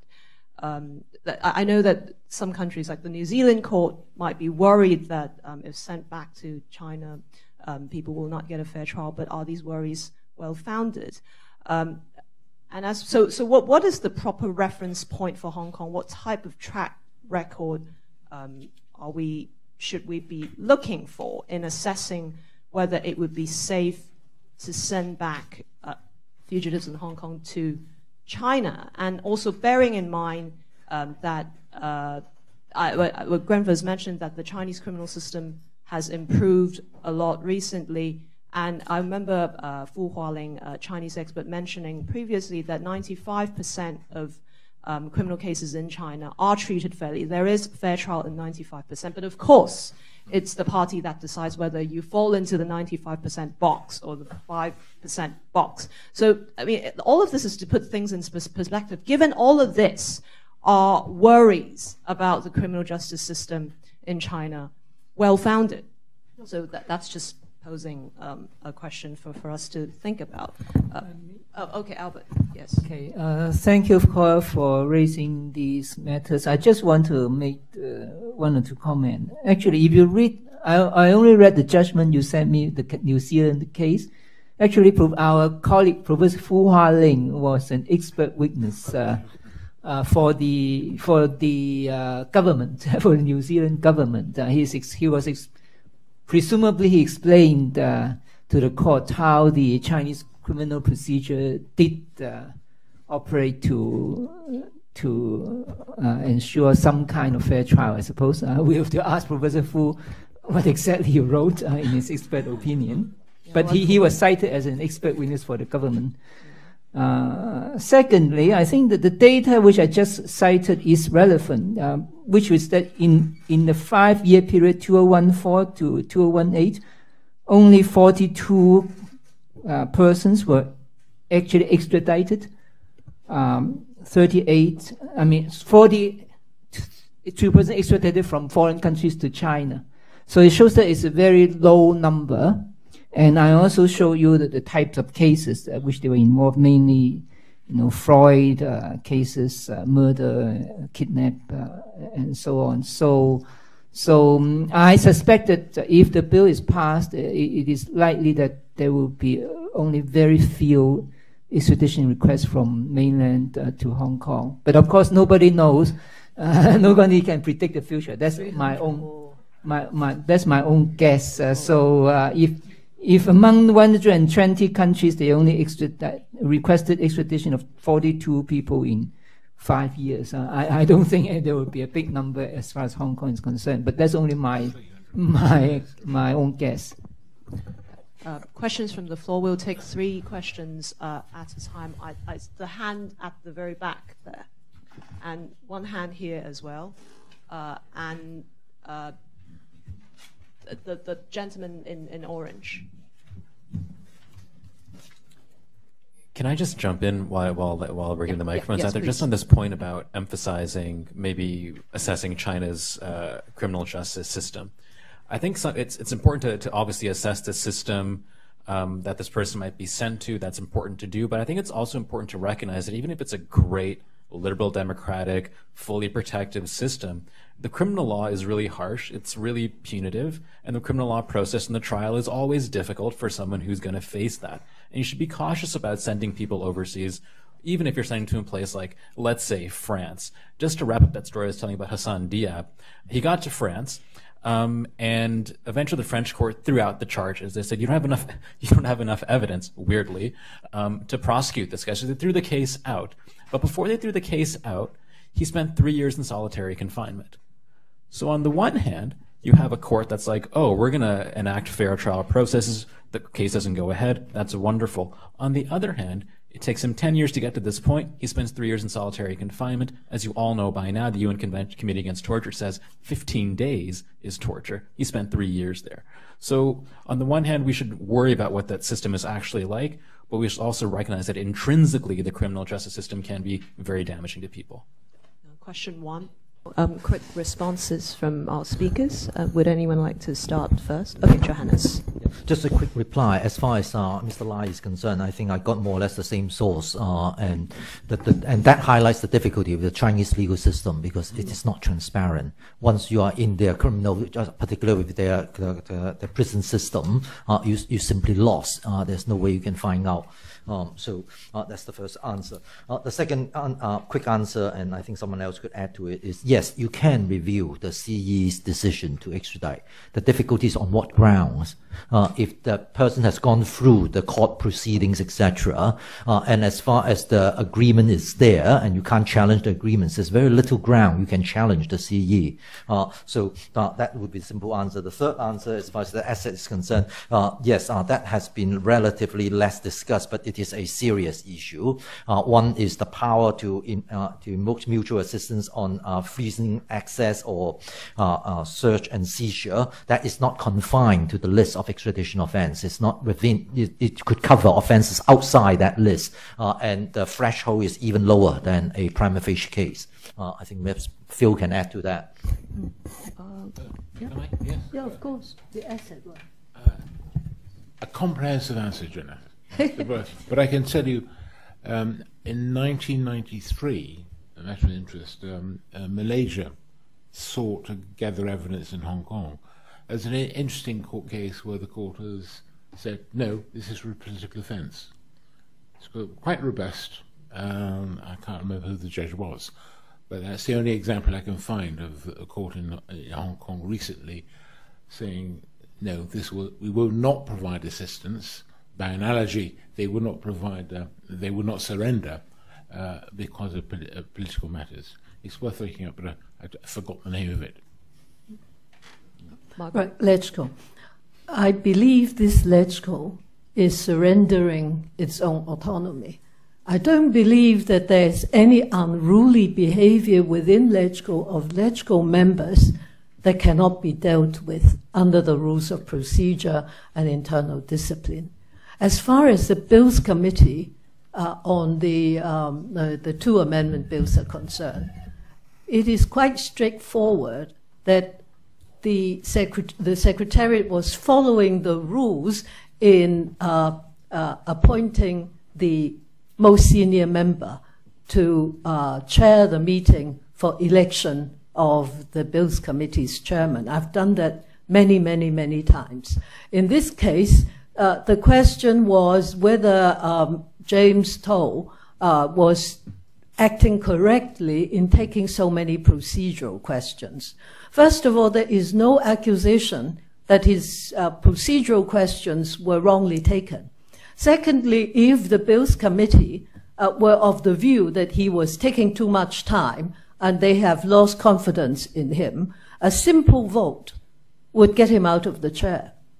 Then for so long as he is legitimately in the chair for the process of electing the chairman, then that process should be gone through. What happens is that the pro-government establishment, part of the LegCo, was not happy with the fact that their intended chairman was not elected, and that is quite a different process. So far as I know, what followed from the two meetings, where the chairman was not elected, was illegitimate, because when it went back to the House Committee, and the House Committee gave a direction to the Bills Committee, that direction should be considered by the Bills Committee itself, and not issued as an order from the House Committee, and certainly not for the Secretariat to tell members what to do, including signifying their choice by circulation. So that, if you look at that as being illegitimate, then James Toh was still legitimately in the chair. And it's extremely easy to get rid of him, because if the pro-establishment members have the majority, all that they have to do is to vote him out.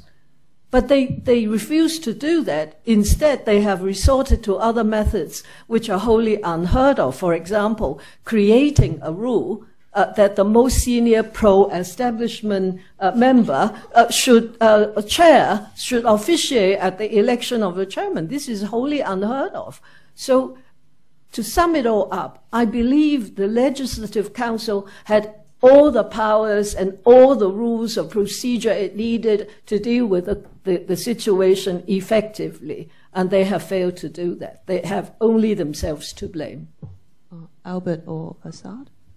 Just very briefly, I'm not an expert on this recovery of proceeds of crime and so on. I think my colleague, Professor Simon Young, is the expert. He is not in Hong Kong at the moment. That's why he cannot come. But I heard from him that that Taiwan has a special interest in this matter, because if Taiwan can establish cooperation in criminal judicial assistance with Hong Kong, then Taiwan would be able to recover some very large amounts of money relating to a case, a Taiwanese case in Hong Kong. So maybe that is an incentive for them to also agree to the extradition of Mr. Chen Hongkai. I don't know. But I also want to comment on the judicial review of CE's decision. Now that the government has said or has published this policy statement on how to get assurances from its extradition partners, I believe that given the policy statement, if in a particular case, particularly relating to mainland, the government does not get these assurances in the extradition agreement, then the extradition decision might be challenged. But I'm not an expert. Maybe Mr. Dykes or Johannes can comment on this. Well, the New Zealand case today is precisely on that point. It's a review of the minister's decision-making process when handling assurances, what you should look at or what you should not look at. So yes, there is a potential for judicial review. If assurances are forthcoming, I suppose you might even make a case for judicial review because you've not sought assurances. But we'll see if that's the case. Assad, any further? Okay. Well, a lot depends on how it is written. If it is in the law, it's much easier, but if it's in agreement and if the government insists on flexibility, it will seriously hamper the power of the court to judicial review that. Well, it also depends on the content of, well, as you said, how it is written, because if it says we might ask the requesting state to take these into account, then at most they would constitute relevant considerations. You can't have a, say, legitimate expectation based on the policy statement. Thank you so very much. Please join me in thanking these excellent speakers.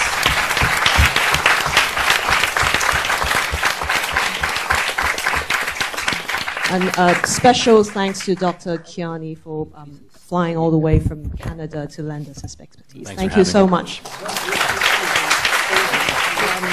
I would also like to take this opportunity to thank Shona, Helena, Margaret, Johnny Patterson, Claudia, Amanda, my colleagues Johannes, Albert, Richard, Colin, and Rachel for their support. Acting Dean Hualing, who agreed to fund the event, and he insisted that the faculty should do the heavy lifting in times like these. The CCPL, Winnie and Elizabeth for their support, our technical team, Murphy and Heng, our student rapporteurs, Rafal, Anne, Parmeet, Kelly, Sam, Edward, Dennis, Katie, Hillary for their help on very short notice. And finally, thank you all for joining. And can I propose a toast of thanks to Cora, because I know how hard she had worked in a very, very short time to put this conference together.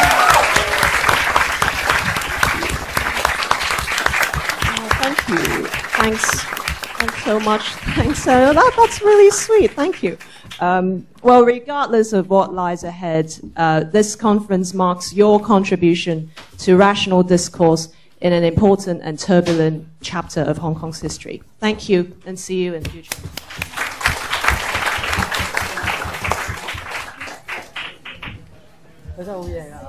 Good.